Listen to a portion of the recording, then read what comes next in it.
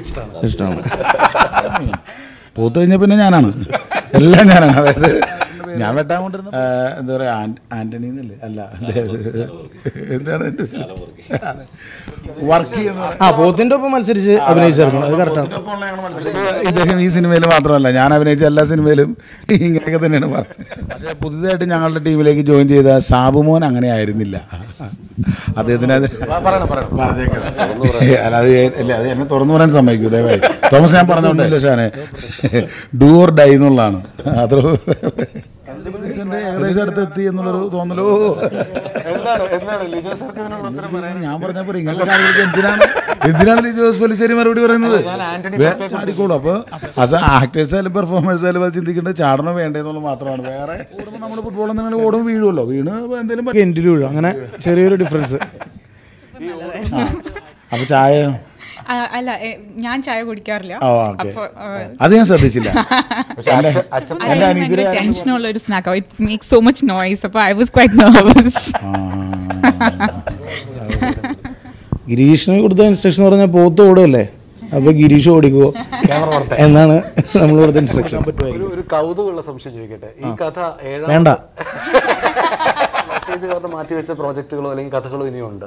ഒരു 25 സത്യത്തിൽ പറഞ്ഞു. അതായത് ആന്റണി, നീ ഷർട്ടും പാന്റും ഷൂ ഒക്കെ ഇടുന്ന ഒരു പടത്തിൽ അഭിനയിക്കണം, ഞങ്ങൾക്ക് കാണാൻ.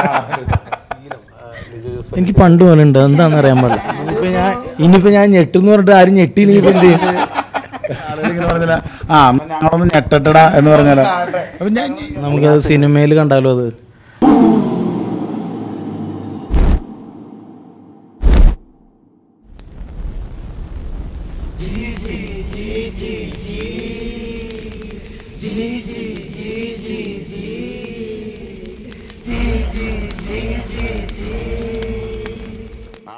വേൾഡ് സിനിമയെ മുൾമുനയിൽ നിർത്തിയ ഒരു മലയാള സിനിമയെക്കുറിച്ചാണ് ഇന്ന് സിനിമാ ലോകം മുഴുവൻ സംസാരിക്കുന്നത്. ആരാധകർ മുഴുവൻ കാത്തിരിക്കുകയാണ് ജല്ലിക്കെട്ടിൻ്റെ റിലീസിനായിട്ട്. ഇന്ന് ജല്ലിക്കെട്ടിൻ്റെ ടീം ഇപ്പോൾ നമ്മുടെ കൂടെ ഉണ്ട്. ജല്ലിക്കെട്ടിലെ അണിയർ പ്രവർത്തകരുണ്ട്. ജല്ലിക്കെട്ടിലൂടെ ഒരുപക്ഷെ ലോകം മുഴുവൻ LJP എന്ന് വിളിക്കുന്ന Lijo Jose Pallissery, welcome to the show sir. ചെമ്പൻ വിനോദ്, പ്രിയപ്പെട്ട ചെമ്പൻ ചേട്ടൻ, നമസ്കാരം. ജല്ലിക്കെട്ടിനെ സിനിമയുടെ വലിയ സ്ക്രീനിലേക്ക് എത്തിച്ച Thomas Panicker, producer. And Jallikattu എന്ന കഥയുടെ മൂലകഥ അല്ലെങ്കിൽ ആ ചിന്ത ആദ്യം മനസ്സിൽ കൊണ്ടുവന്ന എഴുത്തുകാരൻ ഹരീഷ്. നമസ്കാരം. ഏത് ദിശയിൽ നിന്ന് ചോദിക്കണം എന്നറിയില്ല. കാരണം മലയാള സിനിമ ഇന്ന് ലോക സിനിമയിൽ ചർച്ചാ വിഷയമാവുക, അതിന് ഒരു കാരണമായിട്ട് ലിജോ ജോസ് പല്ലിശ്ശേരി എന്ന വ്യക്തിയുടെ പേരും ജല്ലിക്കെട്ട് എന്ന സിനിമയെ സംഭവിക്കുക. ക്ലീഷേ ക്വസ്റ്റ്യൻ ആണ്, പക്ഷെ ഇപ്പോഴെന്ത് തോന്നുന്നു? വളരെ സാധാരണ പോലെ തന്നെയാണ്, വളരെ ഹാപ്പിയാണ്.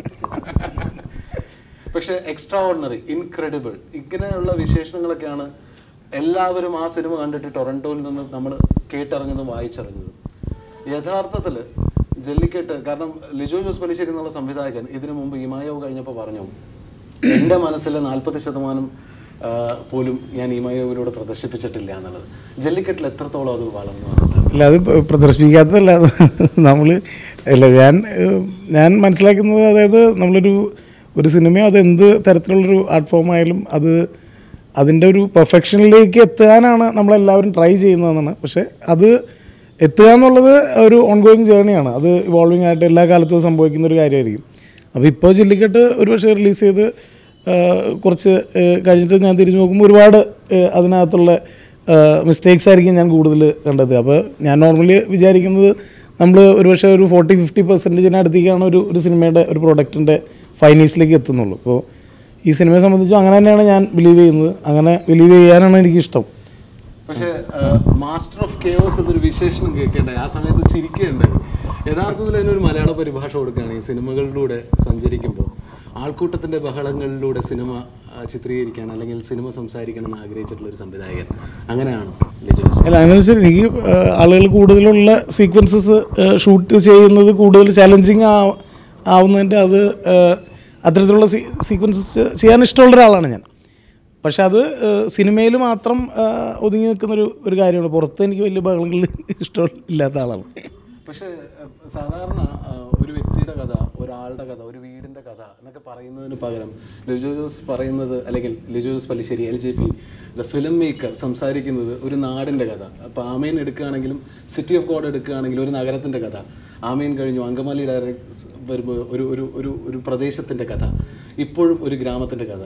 അപ്പോൾ എന്താണ് ആളുകൾക്കിടയിലൂടെ ഒരു കഥ പറയുമ്പോൾ ഉണ്ടാകുന്ന ഇത് എനിക്ക് തോന്നുന്നു ഒരു കഥ നമ്മൾ തിരഞ്ഞെടുക്കുമ്പോൾ അല്ലെങ്കിൽ ഒരു കഥ സ്ക്രീനിലേക്ക് കൊണ്ടുവരാൻ ശ്രമിക്കുമ്പോൾ എനിക്ക് ഏറ്റവും അതായത് അതിൻ്റെ ഒരു ഭാഗമായിട്ട് ആ സ്ഥലം ഒരു ക്യാരക്ടറായി മാറണമെന്ന് ഞാൻ എപ്പോഴും ആലോചിക്കാറുണ്ട്. അത് എന്ത് തരത്തിലുള്ളൊരു കഥയാണെന്നുണ്ടെങ്കിലും ആ പ്രദേശം, അവിടുത്തെ ആളുകൾ, അവരുടെ ആറ്റിറ്റ്യൂഡ്, ഭാഷാരീതി, വസ്ത്രധാരണ രീതി, ഭക്ഷണ രീതി, ഇതെല്ലാം അതിൽ ബ്ലെൻഡ് ചെയ്യാനായിട്ടുള്ളൊരു ശ്രമം നമ്മൾ നടത്താറുണ്ട്. അപ്പം അതിൻ്റെ ഒരു എക്സ്റ്റൻഷൻ തന്നെയാണ് ഇപ്പോൾ ഈ ജല്ലിക്കെട്ടിൽ സംഭവിച്ചേക്കുന്നത്. ജല്ലിക്കെട്ട് ഇപ്പോൾ കേരളത്തിൽ ഏറ്റവും വലിയ സംസാര വിഷയങ്ങളിലൊന്നാണ്. ആ ചിത്രത്തിൻ്റെ ഫസ്റ്റ് ലുക്ക് മുതൽ ടീസർ മുതൽ ട്രെയിലർ കണ്ടതിന് ശേഷം എല്ലാവരും ആൻറ്റിസിപ്പേറ്റ് ചെയ്യുന്ന ഒരു വലിയ ഒരു പ്രതീക്ഷയുണ്ട്. അത് പ്രത്യേകിച്ച് മറ്റു പല അന്താരാഷ്ട്ര ചലച്ചിത്രമേളയിൽ നിന്നും കേട്ടറിഞ്ഞ ആ ഒരു അനുഭവത്തിൻ്റെ പ്രതീക്ഷ. പക്ഷെ ജല്ലിക്കെട്ട് എന്ന ചിത്രത്തിൻ്റെ പോസ്റ്റർ വന്നപ്പോൾ ഈ പ്രതീക്ഷകൾക്ക് ഘടകവിരുദ്ധമായിട്ട് ഒരു പോത്തിൻ്റെ മുഖം മാത്രമാണ് വെച്ചത്. സാധാരണ മലയാള സിനിമയിൽ നായകൻ്റെയും നായികയുടെ ഒക്കെ ചിത്രം വെക്കണമെന്ന് ആഗ്രഹിക്കുമ്പോൾ സിനിമയിൽ താരങ്ങൾ ഉണ്ടായിരുന്നിട്ട് കൂടി താരങ്ങളെ ഒന്നും കാണിക്കാതെ സിനിമയുടെ ഒരുപക്ഷെ പ്രധാന കഥാപാത്രമായിട്ടുള്ള പോത്തിനെ മാത്രം കാണിക്കണം. ഇത് ഒരു ധൈര്യമാണോ അതോ ഒരു ആത്മവിശ്വാസമാണോ? അല്ല, ഇത് രണ്ടുമല്ല. അത് നമ്മളിപ്പോൾ ഷാൻ പറഞ്ഞത് തന്നെയാണ് അതിൻ്റെ ആൻസർ. ഇപ്പോൾ അതിൽ സിനിമയിലെ പ്രധാന കഥാപാത്രമായിട്ടുള്ള പോത്ത് മാത്രം മതി ആദ്യത്തെ പോസ്റ്ററുകളിൽ നിന്ന് ഞങ്ങൾ ഒരുമിച്ചെടുത്തൊരു തീരുമാനമാണ്. അപ്പോൾ അതിന് കാരണം ഇത്രേ ഉള്ളൂ. നമ്മൾ സിനിമയിൽ നമ്മൾ പറയുന്നത് കയറ് പൊട്ടിച്ച ഒരു പോത്തിൻ്റെ കഥയാണ്. അപ്പോൾ ബാക്കി എല്ലാ ആളുകളും അതിനെ പോത്ത് മുന്നിൽ നിൽക്കുകയും ബാക്കിയെല്ലാം അതിൻ്റെ സഹതാരങ്ങളാണ്, ചെമ്പ നീയൊക്കെ. അപ്പോൾ അങ്ങനെ അത് വെച്ചെന്നുള്ളൂ. മാത്രമല്ല എനിക്ക് തോന്നുന്നു അതായത് ഒരു എന്താ മുഖങ്ങൾ കണ്ടിട്ട് ആവരുത് സിനിമ കാണാൻ വരുന്നതെന്ന് എനിക്ക് എപ്പോഴും തോന്നാറുണ്ട്. അത് ഒരു കഥയാണല്ലോ അതിനകത്ത് നമ്മൾ പറയുന്നത്. ആ കഥയ്ക്ക് യോജ്യമായ ഏത് തരത്തിലുള്ള ഒരു മുഖവുമാകാം അതിനകത്ത്. അപ്പോൾ നമ്മൾ ആ പ്രൊജക്റ്റ് എൻ്റെ ഷേപ്പും അതിൻ്റെ ലുക്കും നമ്മൾ ഇപ്പോൾ ഒരു പോസ്റ്ററിൽ പ്രൊജക്റ്റ് ചെയ്യുന്നുണ്ടെന്നുണ്ടെങ്കിൽ അതിലേക്കാണ് ആളുകളെ നമ്മൾ അട്രാക്റ്റ് ചെയ്യേണ്ടത്. ഒരുപക്ഷെ കാരണം ഫേസസ് മാത്രം വെച്ച് നമ്മൾ തിയേറ്ററിൽ കൊണ്ടുവന്ന ശേഷം അത് ഡെലിവർ ചെയ്യാൻ പറ്റാത്തൊരു പ്രശ്നം ഒരുപക്ഷെ സംഭവിക്കും ചിലപ്പോൾ. പക്ഷേ അവിടെ ഒരു സംശയമുള്ളത്, ഇപ്പോൾ പ്രൊഡ്യൂസർ നമ്മുടെ കൂടെ ഉണ്ട്.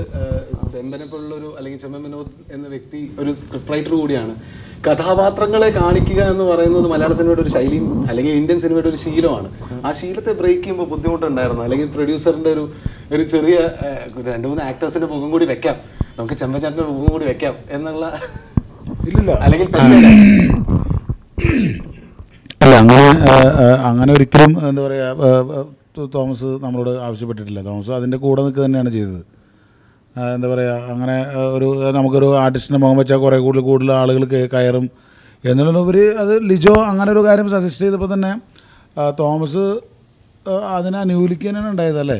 പക്ഷെ മലയാള സിനിമയുടെ ഒരു പരമ്പരാഗത ശൈലി അല്ലെങ്കിൽ ഇന്ത്യൻ സിനിമ ഫോളോ ചെയ്യുന്ന ഒരു ട്രെൻഡ് ഉണ്ട്. അതായത് ഹീറോയിൻ്റെയും ക്യാരക്ടേഴ്സിൻ്റെ മുഖം വന്നാൽ ആളുകൾ ഇടിച്ചു കയറും അല്ലെങ്കിൽ ആരാധകർ ഇടിച്ചു കയറും. അതിന് ഒരു വൈരുദ്ധ്യമാണ് ഈ പറയുന്ന പോത്തിൻ്റെ മുഖം. എന്നാലും ഇപ്പോഴും പോത്തിനെ കാണാൻ കാത്തിരിക്കുന്നുണ്ട്. എന്നാൽ പോലും ആ ഒരു പോസ്റ്റർ ഡിസൈനിനെ കുറിച്ച് അത് എനിക്ക് തോന്നുന്നു ഇപ്പോൾ ഈ പറഞ്ഞ പോലെ നമ്മൾ പരമ്പരാഗത രീതി എന്നൊക്കെ പറയുന്ന അതിൽ മാറ്റങ്ങൾ ഉണ്ടായിക്കൊണ്ടിരിക്കുമ്പോഴാണ് പുതിയ തരത്തിലുള്ള ചിന്തകളും സിനിമകളും വരുന്നത്.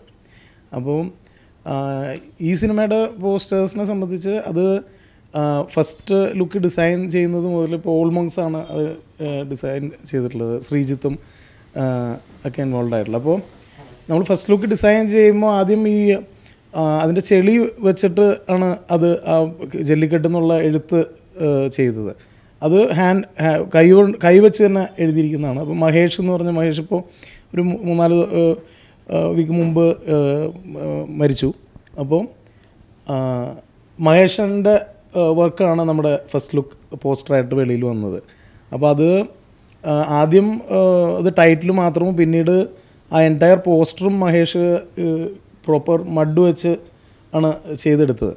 അപ്പോൾ എനിക്ക് തോന്നുന്നു ഞാൻ എന്താ വിശ്വസിക്കാൻ ആഗ്രഹിക്കുന്നത് അത് മഹേഷിൻ്റെ ഒരു മാസ്റ്റർ പീസ് ആയിരുന്നു എന്ന് തന്നെയാണ് ഞാൻ വിശ്വസിക്കുന്നത്. കാരണം ഞാൻ ആ പോസ്റ്റർ കാണുമ്പോൾ എനിക്ക് ഓർമ്മയുണ്ട്, ഫസ്റ്റ് ഇവിടെ പനമ്പള്ളി നഗർ തന്നെയാണ്, അവിടെ ഓഫീസിൽ ചെന്ന് ഞാനത് കാണുമ്പോൾ ഞാൻ മഹേഷിൻ്റെ അടുത്ത് പറഞ്ഞത് ഇതൊരു ഫിലിം പോസ്റ്റർ എന്നല്ല ഇതിനെനിക്ക് പറയാൻ ആഗ്രഹം, ഒരു വർക്ക് ഓഫ് ആർട്ടാണ്. ഭയങ്കര ഒരു ആർട്ടിസ്റ്റിക് ക്വാളിറ്റി ഉണ്ടായിരുന്നു ആ വർക്കിന്.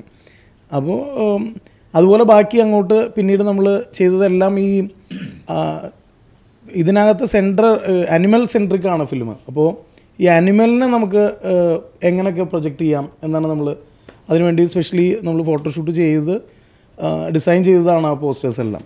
അപ്പോൾ ആ പോസ്റ്ററിൻ്റെ ഒരു ലുക്ക് വൈസുള്ള ക്വാളിറ്റിയിലും എനിക്ക് നല്ല വിശ്വാസം ഉണ്ടായിരുന്നു. അതിൻ്റെ ഡിസൈൻസ് എല്ലാം അത് ആനിമലിനെ നന്നായിട്ട് പ്രൊജക്റ്റ് ചെയ്യുന്ന തരത്തിൽ തന്നെയായിരുന്നു. ഇപ്പോൾ ഉദാഹരണത്തിന് ഇപ്പോൾ നമ്മൾ ഒരു ക്രീച്ചർ ഫിലിം അല്ലെങ്കിൽ ഒരു ആനിമൽ ബേസ്ഡ് ആയിട്ടൊരു ഫിലിം ആ ആനിമലിനെ മാത്രം പ്രൊജക്റ്റ് ചെയ്യുന്ന പോലെ, ഇപ്പോൾ ജുറാസിക് പാർക്ക് പ്രൊജക്റ്റ് ചെയ്യുന്നത് ഡൈനോസറിൻ്റെ സ്ട്രക്ചറിനെയും ഇതിന് മാത്രമായിരുന്നു ഇനീഷ്യൽ പോസ്റ്റേഴ്സിലെല്ലാം. അപ്പോൾ അതുപോലെ അത് ആളുകളിലേക്ക് എത്താൻ അത് മതിയാവുന്ന ഉള്ളൊരു ബോധ്യത്തിൽ നിന്ന് തന്നെയാണ് നമ്മൾ ആ തീരുമാനം എടുത്തത്.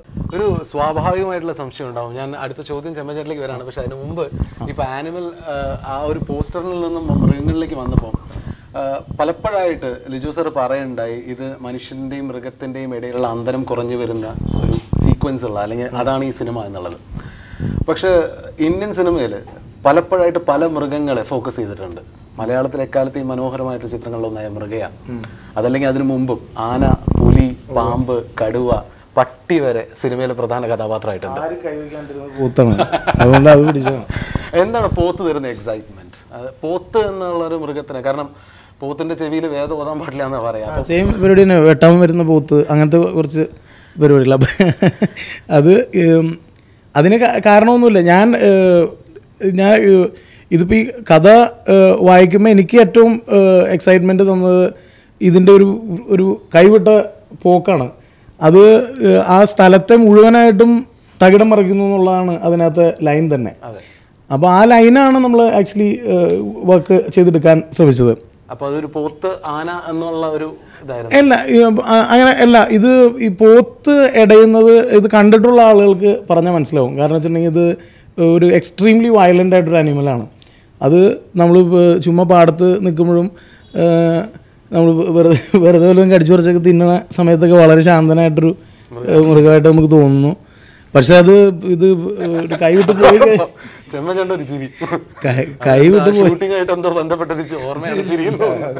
അല്ല, ഞങ്ങൾ ഇപ്പം ഞാൻ ചെറുപ്പത്തിൽ ആക്ച്വലി ശരിക്കും ഇതുപോലെ ഒരു ഈ പോത്ത് ഇടഞ്ഞിട്ട് ഞങ്ങൾ അവിടുത്തെ ആളുകളെല്ലാം ഇതിന് പുറകെ പോയും ഒരു ദിവസം മുഴുവൻ വൈകുന്നേരം വരെ ഈ പോത്തിന് പുറകെ പോകുന്ന ഒരു അനുഭവം എനിക്കുണ്ട്, ഒരു 9ാം ക്ലാസ്സിലൊക്കെ പഠിക്കുമ്പോൾ. അപ്പോൾ അതിൻ്റെ എൻഡ് എന്ന് പറയുന്നത് അത് പോത്ത് പുഴയിൽ ഇറങ്ങുകയും പോലീസുകാർ വന്ന് വെടിവെക്കുകയൊക്കെ അങ്ങനെ ചെയ്യുന്ന ഭയങ്കര ജനാവലി വന്ന ഒരു ഇതായിരുന്നു. അപ്പോൾ എനിക്ക് ഇത് കഥ വായിക്കുമ്പോൾ നമുക്ക് കിട്ടുന്ന എക്സൈറ്റ്മെൻറ്റും എല്ലാം ആ വിഷ്വൽസും അതുപോലെ ഒക്കെ ഉള്ള കാര്യങ്ങളായിരുന്നു. പക്ഷേ പോത്ത് എന്നുള്ള ആ മൃഗത്തിൻ്റെ ഒരു വല്ലാത്ത എന്താ പറയുക, നമ്മളെ പേടിപ്പിക്കുന്ന, ഭീതി ജനിപ്പിക്കുന്ന രീതിയിലുള്ള ഒരു വിഷ്വൽസിലേക്ക് പോത്തിനെ എത്തിക്കണം എന്നുണ്ടെങ്കിൽ മറ്റേത് മൃഗത്തെക്കാളും ഭയങ്കര പേടിപ്പിക്കുന്ന മൃഗമായി പോത്തിനെ ആവിഷ്കരിക്കേണ്ട ആവശ്യമുണ്ട്. ശരിക്കും പോത്ത് അത്രമാത്രം പേടിപ്പിക്കുന്ന ഒരു, ശരിക്കും പോത്തിടഞ്ഞാൽ ആനയേക്കാൾ ഇതാണെന്നാണ് പറയുന്നത്, വയലൻ്റ് ആണെന്നാണ് പറയുന്നത്. അപ്പോൾ അത് നമുക്ക് വെറുതെ ഇപ്പോൾ ഈ നമുക്ക് ആനിമൽ പ്ലാനറ്റ് അതുപോലുള്ള ചാനൽസിൽ വരുന്ന വീഡിയോസ് കണ്ടാൽ നമുക്ക് മനസ്സിലാവും ഒരു എത്രത്തോളം വലിയ ആനിമൽസുമായിട്ട് അത് വേണമെന്നുണ്ടെങ്കിൽ ഇത് ചെയ്യും എന്നുള്ളത്. മാത്രമല്ല എനിക്ക് പോത്തിനെന്തോ വളരെ ഇഷ്ടമാണ്. ആ പോത്തിന് വെടിവെച്ചിടുന്ന പോലത്തെ ഒരു കഥാപാത്രത്തെയാണ് നമ്മൾ ഒരുപക്ഷെ ട്രെയിലറിലൂടെ കാണുന്നത്. ചെമ്മച്ചേട്ടൻ്റെ ഞാൻ പോത്തിനെ വെടിവെച്ചിടുന്നൊരു ക്യാരക്ടറല്ല, പോത്തിനെ തിന്നുന്നൊരു ക്യാരക്ടറായിട്ടാണ്. അതെ, പോത്തിന്റെ ഓണറാണ് പോത്തിനെ. അതുപോലെ രഹസ്യമായിട്ട് എന്തോ സംസാരിക്കാൻ വേണ്ടിയിട്ട് പോത്തിന്റെ പുറകിലല്ലേ പോകുന്നത് പോത്തുമായിട്ട്? അല്ലല്ലല്ല, അത് രഹസ്യമായിട്ട് സംസാരിക്കാൻ വേണ്ടി പോത്തിന്റെ പുറകെ പോകുന്നല്ല. അത് ഞാൻ വെട്ടാൻ കൊണ്ടുവന്ന പോത്ത് ഓടിപ്പോയിട്ട് അതിനെ പിടിക്കാൻ വേണ്ടി പോകുന്നതാണ്. അപ്പോൾ ഒരു കഥയുടെ രസച്ചരട് പൊട്ടാതെ എന്താണ് ചെമ്മച്ചേട്ടൻ്റെ ക്യാരക്ടർ? എൻ്റെ ക്യാരക്ടർ എന്ന് വെച്ചാൽ ഞാനാണല്ലോ മെയിൻ. പോത്ത് കഴിഞ്ഞാൽ പിന്നെ ഞാനാണ്, എല്ലാം ഞാനാണ്. അതായത് ഞാൻ വെട്ടാൻ കൊണ്ടിരുന്ന പോത്താണല്ലോ ഓടിപ്പോകുന്നത്. അപ്പോൾ പിന്നെ ഞാനില്ലാണ്ട് എങ്ങനെയാണ് പോത്തോടി പോകുന്നത്? അപ്പോൾ അതാണ്, അതായത് എൻ്റെ ക്യാരക്ടറിൻ്റെ പേര് എന്താ പറയുക, ആൻ്റണി എന്നല്ലേ, അല്ല എന്താണ് എൻ്റെ വർക്കി എന്ന് പറയുക എന്നാണ് എൻ്റെ ക്യാരക്ടറിൻ്റെ പേര്. ഗഹനമായിട്ട് ചർച്ചകളാണ്. അപ്പോൾ കഥാപാത്രം ഒഴിഞ്ഞു പോയ അല്ല, ഞാനിങ്ങനെ പല പല ക്യാരക്ടേഴ്സിലൂടെ ഇങ്ങനെ വന്നിട്ടുള്ള അങ്ങനെ ചില കൺഫ്യൂഷൻസ് ആണ്. അപ്പോൾ ഈ വർക്കി എന്താ പറയുക, അവിടെ വെട്ടാൻ കൊണ്ടുവരുന്ന പോത്താണ് ഒരു വെളുപ്പിന് ഒരു 4:45 സമയത്ത് ഓടിപ്പോകുന്നു. അതാണ് ബേസിക് എന്താ പറയുക, വളരെ ബേസിക് എലമെൻറ്റ് ഫിലിമിൽ. അപ്പോൾ ആ വർക്കിയാണ് ഞാൻ. ആ വർക്കി എന്ന കഥാപാത്രം ജീവിച്ചിരിക്കുന്ന ഒരു ക്യാരക്ടറാണ്. കാരണം ഇത് സ്വന്തം ലൈഫിൽ കണ്ടിട്ടുള്ള, ഇപ്പോൾ ലിജോ സാർ പറഞ്ഞ പോലെ തന്നെ ഹരീഷ് എഴുത്തുകാരനായിട്ടുള്ള അങ്ങും ഇതേപോലത്തെ ഒരു അവസ്ഥയിലൂടെ കടന്നു പോയിട്ടുണ്ട്. പോത്ത് ഇറങ്ങി ഓടുന്നു, ആൾക്കാരൊക്കെ പുറകെ ഓടുന്നു. ഇപ്പോൾ ജീവിച്ചിരുന്നതെന്നൊക്കെ പറഞ്ഞാൽ നാട്ടുകാരെന്നെ വെച്ചേക്കല്ലോ. എന്താണ് ഈ കഥയുടെ ഒരു ആധാരം എന്താണ്? ഇപ്പോൾ കേരളത്തിലെ ഓരോ ഗ്രാമത്തിലും ജീവിക്കുന്ന ഇതുപോലുള്ള അനുഭവങ്ങളൊക്കെ കടന്നു പോയിട്ടുണ്ട്. ലിജോ കണ്ടിട്ടുണ്ട്, അതുപോലെ ചെമ്പൻ കണ്ടിട്ടുണ്ട്, ഞാനും കണ്ടിട്ടുണ്ട്. ഉള്ള കാര്യമാണ്. അതെ, ഇതിൽ ഓൺലൈനിലൊക്കെ നമ്മൾ വീഡിയോസ് തന്നെ വരുന്നത് കണ്ടിട്ടില്ലേ? അതെ. അപ്പോൾ അതിലെ പോത്തിനെ ജസ്റ്റ് ഒന്ന് വാച്ച് ചെയ്താൽ മതി. അത് ഇടയ്ക്ക് ഇതൊരു കഥയുടെ ഒരു പ്രതലത്തേക്ക് വരുമ്പോൾ, ഒരു സിനിമയായിട്ട് മാറുമ്പോൾ, അല്ലെങ്കിൽ ചെറുകഥയായിട്ട് വരുന്ന സമയത്ത് എന്താണ് ഈ ഒരു കഥ തരുന്ന എക്സൈറ്റ്മെൻറ്റ്? എഴുതിയപ്പോഴോ അല്ലെങ്കിൽ അത് സിനിമയിൽ വരുമ്പോഴോ? അല്ല, എഴുതിയപ്പോൾ എക്സൈറ്റ്മെൻറ്റ് എന്ന് പറഞ്ഞാൽ ഞാൻ ചെറുപ്പത്തിൽ കണ്ട ഒരു സംഭവമാണ്. അത് പോത്ത് ഒരു മൃഗം നമ്മൾ വിചാരിക്കുന്നില്ല, അതൊരു നാടിനെ മാറ്റിമറിക്കും, അല്ല മനുഷ്യബന്ധങ്ങളെ മാറ്റിമറിക്കുമെന്ന് നമ്മൾ വിചാരിക്കുന്നില്ല. അത് എഴുത്തിലോട്ട് അത് വന്നപ്പം ഉള്ളൊരു സന്തോഷം ഉണ്ടായിരുന്നു. സിനിമ വേറൊരു കാര്യമാണ് സിനിമ സംസാരിക്കുന്നത്. കാരണം ആ കഥ വായിച്ച് ഞങ്ങൾ തമ്മിൽ, ഞാനും ലിജോയും ആദ്യം കാണുമ്പോൾ തന്നെ ലിജോ പറഞ്ഞു, ഹരീഷ് ആ കഥ എഴുതി കഴിഞ്ഞു, ഞാനത് കാണുന്ന വേറൊരു ആംഗിളാണ് ഞാൻ കാണുന്നത്, അപ്പം അതാണ് നമ്മൾ സിനിമയാക്കുന്നത് എന്ന് പറഞ്ഞു. ആ രീതിയിലാണ് ഞങ്ങൾ വർക്ക് ചെയ്തത്. അങ്ങനെയാണ് സിനിമയാകുന്നത്. അപ്പോൾ ഞാൻ ചെറുകഥയിൽ വായിച്ചതോ കണ്ടതോ ഒന്നുമല്ല സിനിമയിൽ കാണാൻ പോകും. തീർച്ചയായിട്ടും അല്ല. കാരണം ചെറുകഥയും സിനിമയും രണ്ട് ഡിഫറൻ്റ് ആയിട്ടുള്ള രണ്ട് കലാരൂപങ്ങളാണ്. സിനിമയ്ക്ക് സിനിമയുടേതായ മാറ്റങ്ങൾ സിനിമയിൽ വരുമ്പോൾ ഉണ്ടാകും, കഥ മാറും. അതാണ്. പക്ഷെ ഇതൊരു വലിയ റിസ്ക് അല്ലേ ഇങ്ങനെ ഒരു സിനിമയുടെ വിഷയം സ്വന്തം അടുത്തേക്ക് വരിക? അപ്പോൾ ഇങ്ങനൊരു സത്യത്തിൽ ഈ സിനിമ സംഭവിക്കണമെന്ന് തോമസ് പണിക്കർ എന്നുള്ള പ്രൊഡ്യൂസർ ആഗ്രഹിക്കാനുള്ള റീസൺ എന്താണ്? ഫസ്റ്റ് ഓഫ് ഓൾ ഇതൊരു ഭയങ്കര ചലഞ്ചിങ് സബ്ജക്റ്റാണ്. അത് ലിജോ ജോസ് പല്ലിശ്ശേരി എന്ന ആ വ്യക്തിയോട് ഉള്ള കോൺഫിഡൻസാണ് എന്നെ ഇതിലൂടെ പ്രേരിപ്പിച്ചത്. അപ്പോൾ അത്ര ഒരു ചലഞ്ചിങ് സബ്ജക്റ്റ്, അത്ര ഒരു ക്വാളിറ്റി ഉള്ളൊരു സബ്സ്റ്റൻസ് ആയിരിക്കും. ചെയ്യുമ്പോൾ അങ്ങനെ ചെയ്യണമെന്ന് തോന്നി, അങ്ങനെ ദൈവം എനിക്ക് ചെയ്യാൻ പറ്റി. ഇപ്പോൾ ഒരുപാട് വൈൽഡായിട്ടുള്ള വിഷ്വൽസ് ഉള്ള ഒരു മൂവിയാണ്. ട്രെയിലറിലൂടെ തന്നെ നമുക്ക് മനസ്സിലാവും അതിൻ്റെ ഒരു സ്കെയില്. പക്ഷേ ഇങ്ങനൊരു സിനിമ ചെയ്യുന്ന സമയത്ത്, ഇത് ഞാൻ സിനിമയാക്കി കൊണ്ടുവരുന്ന സമയത്ത് ഒരുപക്ഷെ മൃഗസംഘടനയോ അല്ലെങ്കിൽ സെൻസർ ബോർഡോ ഒക്കെ ചോദ്യങ്ങളുമായിട്ട് വന്നേക്കാം എന്നുള്ള വല്ലാത്തൊരു ആശങ്ക ഒരുപക്ഷെ തോട്ട് പ്രോസസ്സിൽ തന്നെ ഉണ്ടായിട്ടുണ്ടാവും. സാധാരണ ഇപ്പോൾ ഇതിന് ഞാൻ 1-2 സ്ഥലത്ത് മറുപടി പറഞ്ഞിട്ടുണ്ട്. അപ്പോൾ അത് ഈ ഇതിൻ്റെ സ്ക്രിപ്റ്റ് ഒരു ഫസ്റ്റ് ഡ്രാഫ്റ്റ് ആയത് അങ്കമാലി ഡയറീസ് തുടങ്ങുന്നതിന് മുമ്പാണ്. അപ്പോൾ നമ്മൾ ആ ആക്ച്വലി ഈ സിനിമയാണ് അപ്പോൾ ചെയ്യാനിരുന്നത്. അപ്പോൾ അത് എന്തുകൊണ്ട് ആ സമയത്ത് സംഭവിച്ചില്ല എന്ന് വെച്ച് കഴിഞ്ഞാൽ, ഇതൊരു ആനിമൽ സെൻട്രിക് ആയിട്ടുള്ളൊരു ഫിലിം ആയതുകൊണ്ട് ആ ആനിമലിനെ ഏറ്റവും കൺവിൻസിങ് ആയിട്ട് സ്ക്രീനിൽ കൊണ്ടുവരിക എന്നുള്ളത് തന്നെയായിരുന്നു നമ്മുടെ ഏറ്റവും വലിയ ചലഞ്ചും. അപ്പോൾ അത് നമുക്ക് ക്രാക്ക് ചെയ്യാൻ പറ്റിയില്ല ആ സമയത്ത്. അപ്പോൾ ആ സമയത്ത് നമ്മൾ VFX എന്നുള്ള ഒറ്റൊരു ഓപ്ഷനിലേക്ക് മാത്രമാണ് കാര്യങ്ങൾ ആലോചിച്ചത്. അപ്പോൾ പിന്നീട് എനിക്ക് മനസ്സിലായി, നമ്മൾ VFXൽ ഒരുപക്ഷെ പുറത്തുള്ള പല സിനിമകളിൽ അല്ലെങ്കിൽ ഇന്ത്യൻ സിനിമകളിലൊക്കെ കണ്ടിരിക്കുന്ന ഒരു VFXും എനിക്ക് കൺവിൻസിങ് ആയിട്ട് പേഴ്സണലി അനുഭവപ്പെട്ടില്ല. അപ്പോൾ അതെങ്ങനെ സോൾവ് ചെയ്യാം, അതെങ്ങനെ സോർട്ട് ചെയ്യാം എന്ന് നമ്മൾ കണ്ടെത്തുന്നത് വരെ നമ്മൾ ആ സിനിമ ചെയ്യാതിരിക്കുക എന്നുള്ളതാണ് നമുക്ക് ചെയ്യാൻ പറ്റുന്നൊരു കാര്യം. കാരണം വെച്ചാൽ അത് വളരെ മോശമായിട്ടൊരു സിനിമയായിട്ട് ചെയ്യുന്നതിലും അത് നമുക്ക് ചെയ്യാമെന്ന് ഉറപ്പ് വരുത്തിയിട്ട് ചെയ്യാമെന്നുള്ളൊരു തീരുമാനത്തിൽ നിന്നാണ് പിന്നീട് നമ്മളതൊരു എന്താ പറയുക, കുറച്ച് പഴയ സിനിമകളിലേക്ക് നമ്മൾ തിരിഞ്ഞ് നോക്കുകയും അപ്പോൾ അന്ന് ആളുകൾ എങ്ങനെയാണ് ഒരു ആനിമലിനെ ഓൺ സ്ക്രീൻ കൊണ്ടുവന്നിരിക്കുന്നത്. ഇപ്പോൾ നമ്മുടെ മുമ്പിലുണ്ടായിരുന്ന എക്സാമ്പിൾസ് എന്ന് പറഞ്ഞപ്പോൾ ജോസ് പോലൊരു സിനിമ, അപ്പോൾ അത് 70s ഒരു തരത്തിലുള്ള VFXും അവൈലബിൾ അല്ലാത്തൊരു സമയത്ത് അച്ചീവ് ചെയ്തൊരു കാര്യമാണ്. അപ്പോൾ 70s അതുപോലൊരു സിനിമ അച്ചീവ് ചെയ്യാമെന്നുണ്ടെങ്കിൽ നമുക്ക് 2019 നിൽക്കുമ്പോൾ അതിനേക്കാൾ ബെറ്ററായിട്ട് അതേ മെത്തേഡ് ഉപയോഗിച്ച് അച്ചീവ് ചെയ്യാൻ ട്രൈ ചെയ്യാൻ പാടില്ല എന്ന് മാത്രമേ നമ്മൾ ആലോചിച്ചുള്ളൂ. അപ്പോൾ അതിനൊക്കെ വലിയ നമുക്ക് ഉറപ്പായിട്ടും അതിന് റീസൺ എന്ന് പറയുന്നത് ഗോകുൽദാസ് എന്ന് പറയുന്ന ഒരു ആർട്ട് ഡയറക്ടറാണ്. പുള്ളിയുടെ വർക്ക് അത്രയും ഗംഭീരമായിട്ട് നമ്മളെ സിനിമയുടെ പൂർണ്ണതയ്ക്ക് വേണ്ടിയിട്ട് ഭയങ്കരമായിട്ട് ഹെൽപ്പ് ചെയ്തിട്ടുണ്ട്. അത് ആനിമലിനെ ക്രിയേറ്റ് ചെയ്തതായിക്കോട്ടെ അല്ലെങ്കിൽ ബാക്കിയുള്ള ഏരിയകളെല്ലാം. മൃഗം ഏതാണ് യഥാർത്ഥത്തിൽ, മൃഗം ഏതാണ്, എഫക്ട്സ് ഏതാണ്? മനുഷ്യൻ ഞാനാണ്. എഫക്ട്സ് ഉപയോഗിച്ചിട്ടുണ്ടോ? അതിൻ്റെ ഒരു സഹായത്തിലൂടെയാണോ? അല്ല, ഇതിൻ്റെ ഒരു എല്ലാത്തിൻ്റെ ഒരു ബ്ലെൻഡ് കൊണ്ടുവരാനാണ് ശ്രമിച്ചത് ആക്ച്വലി. അപ്പോൾ VFX ഏറ്റവും മിനിമലാക്കുക എന്നുള്ളതാണ് നമ്മൾ ഫസ്റ്റ് ഡിസൈഡ് ചെയ്തൊരു കാര്യം. അപ്പോൾ അതിന് ക്രിയേറ്റ് ചെയ്യുന്ന ഈ ആനിമട്രോണിക്സ് യൂസ് ചെയ്ത് നമ്മൾ ക്രിയേറ്റ് ചെയ്യുന്ന ഒരു ആനിമലിൻ്റെ ഒരു ഷെല്ല് അല്ലെങ്കിൽ ഡമ്മി എന്ന് പറയുന്ന അതിന് നമ്മൾ മാക്സിമം ടൈം കൊടുത്തു. അപ്പോൾ അത് ഡമ്മി ഏത് റിയൽ ആനിമൽ ഏത് എന്ന് തിരിച്ചറിയാതിരിക്കുന്ന തരത്തിൽ നമ്മളതിനെ എക്സിക്യൂട്ട് ചെയ്യുക എന്നുള്ളതാണ് നമ്മുടെ ആവശ്യം വരുന്നത്. അപ്പോൾ അത് ഇതിൻ്റെ എല്ലാത്തിൻ്റെ ഒരു മിക്സാണ്. ഇപ്പോൾ ആർട്ട് ഡയറക്ഷൻ്റെ ഭാഗത്തുനിന്ന് സംഭവിച്ച് ഇത്രയും ക്ലീൻ ആയിട്ടുള്ളൊരു വർക്ക്. അപ്പോൾ അതിൻ്റെ ഓരോ ഡീറ്റെയിലും അതിനകത്ത് അവരത്രയും ടൈം എടുത്ത് വർക്ക് ചെയ്തിട്ടുള്ളതാണ്. 5-6 മാസം എടുത്തിട്ടാണ് അതുപോലെ ഒന്ന് ക്രിയേറ്റ് ചെയ്തിരിക്കുന്നത്. അതുപോലെ തന്നെയാണ് ഇപ്പോൾ നമ്മൾ വളരെ മിനിമലായിട്ട് ഇപ്പോൾ അതിൻ്റെ കാല് ആഡ് ചെയ്യുക, അല്ലെങ്കിൽ ചെറിയ ലൈഫ് ഫീൽ ചെയ്യിക്കുന്ന കണ്ണിനുള്ള മൂവ്മെൻറ്റ്സ് ആഡ് ചെയ്യുക, അത്തരത്തിലുള്ള VFX സപ്പോർട്ടും മേജർലി ഇപ്പോൾ അതിനകത്ത് നിന്ന് ഓപ്പറേറ്റ് ചെയ്യുന്ന തരത്തിലുള്ളൊരു സാധനമാണ് ഞങ്ങൾ ക്രിയേറ്റ് ചെയ്തത്, ഒരു ഫോമാണ് ക്രിയേറ്റ് ചെയ്തത്. VFXനെ കുറിച്ച് പറയുമ്പോൾ തന്നെ അതിൻ്റെ മ്യൂസിക്കൽ എലമെൻറ്റിൻ്റെ സപ്പോർട്ടിനെ കുറിച്ച് കൂടി പറയേണ്ടതായിട്ടുണ്ട് അല്ലേ? കാരണം കഴിഞ്ഞ കുറേ ദിവസമായിട്ട് സോഷ്യൽ നെറ്റ്വർക്കിൽ ജി എന്ന് കേൾക്കുന്നുണ്ട്. ആക്ച്വലി മഹാന്മാരെ ജി എന്ന് വിളിക്കാറുണ്ട്, അല്ലെങ്കിൽ നമ്മൾ ടെക്നോളജിയെ ജി വെച്ച് വിശേഷിപ്പിക്കും. 2G 3G എന്ന്. പക്ഷേ ഇതിൽ 5G ആണ്. ജി അവസാനത്തെ ജി ഒന്ന് നീട്ടുകയും ചെയ്യാം നമുക്ക്. എന്താണ് ഈ ജിയുടെ ഒരു ഇമ്പാക്റ്റ് ആക്ച്വലി? ഇല്ല, അതിൻ്റെ മ്യൂസിക് എലമെൻറ്റ് വർക്ക് ചെയ്തപ്പോൾ വന്ന ഒരു ഇത് മാത്രമാണ്. ഒരു മിസ്റ്ററി അതിൽ കൊടുക്കാൻ പ്രത്യേകം ശ്രദ്ധിച്ചിട്ടുണ്ടോ? പിന്നെ അതിൻ്റെ എഡിറ്റ് ഗംഭീരമായി. എഡിറ്റ് മഹാനായ Deepu G, director Lijo G, Girish G, Thomas G, പിന്നെ വീണ്ടും ഈ അടുത്തിടയ്ക്ക് കണ്ടുപിടിക്കുക മഹാനായ ഞാനും ജി, പിന്നെ ഞാനും ജി. ആദ്യമേ വന്നു ജി.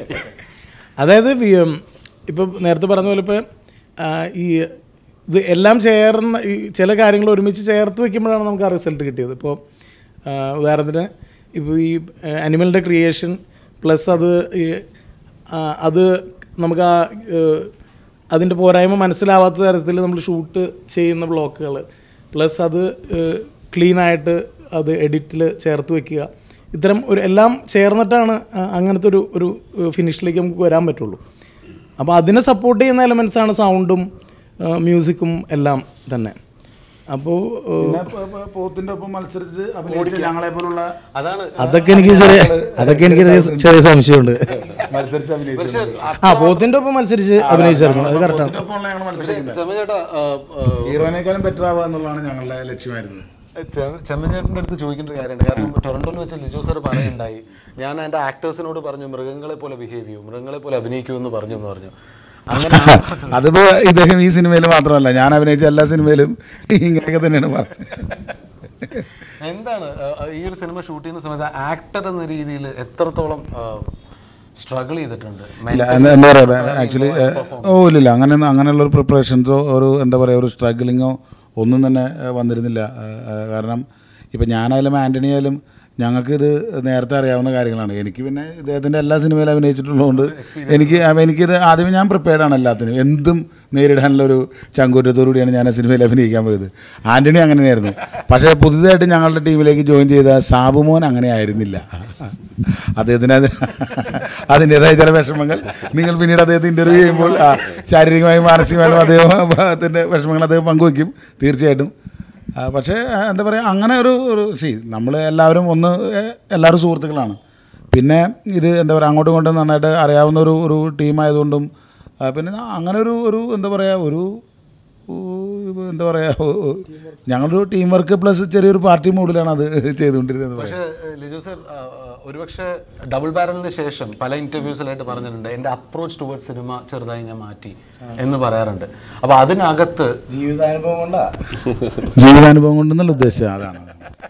അല്ല, അതുകൊണ്ട് ചോദിക്കുകയാണ്, ആ അപ്രോച്ച് മാറ്റിയിടത്താണോ ഈ സാധാരണക്കാരെ അഭിനയിപ്പിക്കുന്നതിലുള്ള ആ ഒരു സെൻസ് ഓഫ് എന്താ പറയുക, ഒരു സന്തോഷം കണ്ടു തുടങ്ങിയത്? അതാണോ സാധാരണക്കാരെ അഭിനയിപ്പിക്കുക എന്നുള്ളത് ആ അപ്രോച്ച് മാറ്റുന്നതിൻ്റെ ഒരു സ്റ്റെപ്പായിരുന്നു?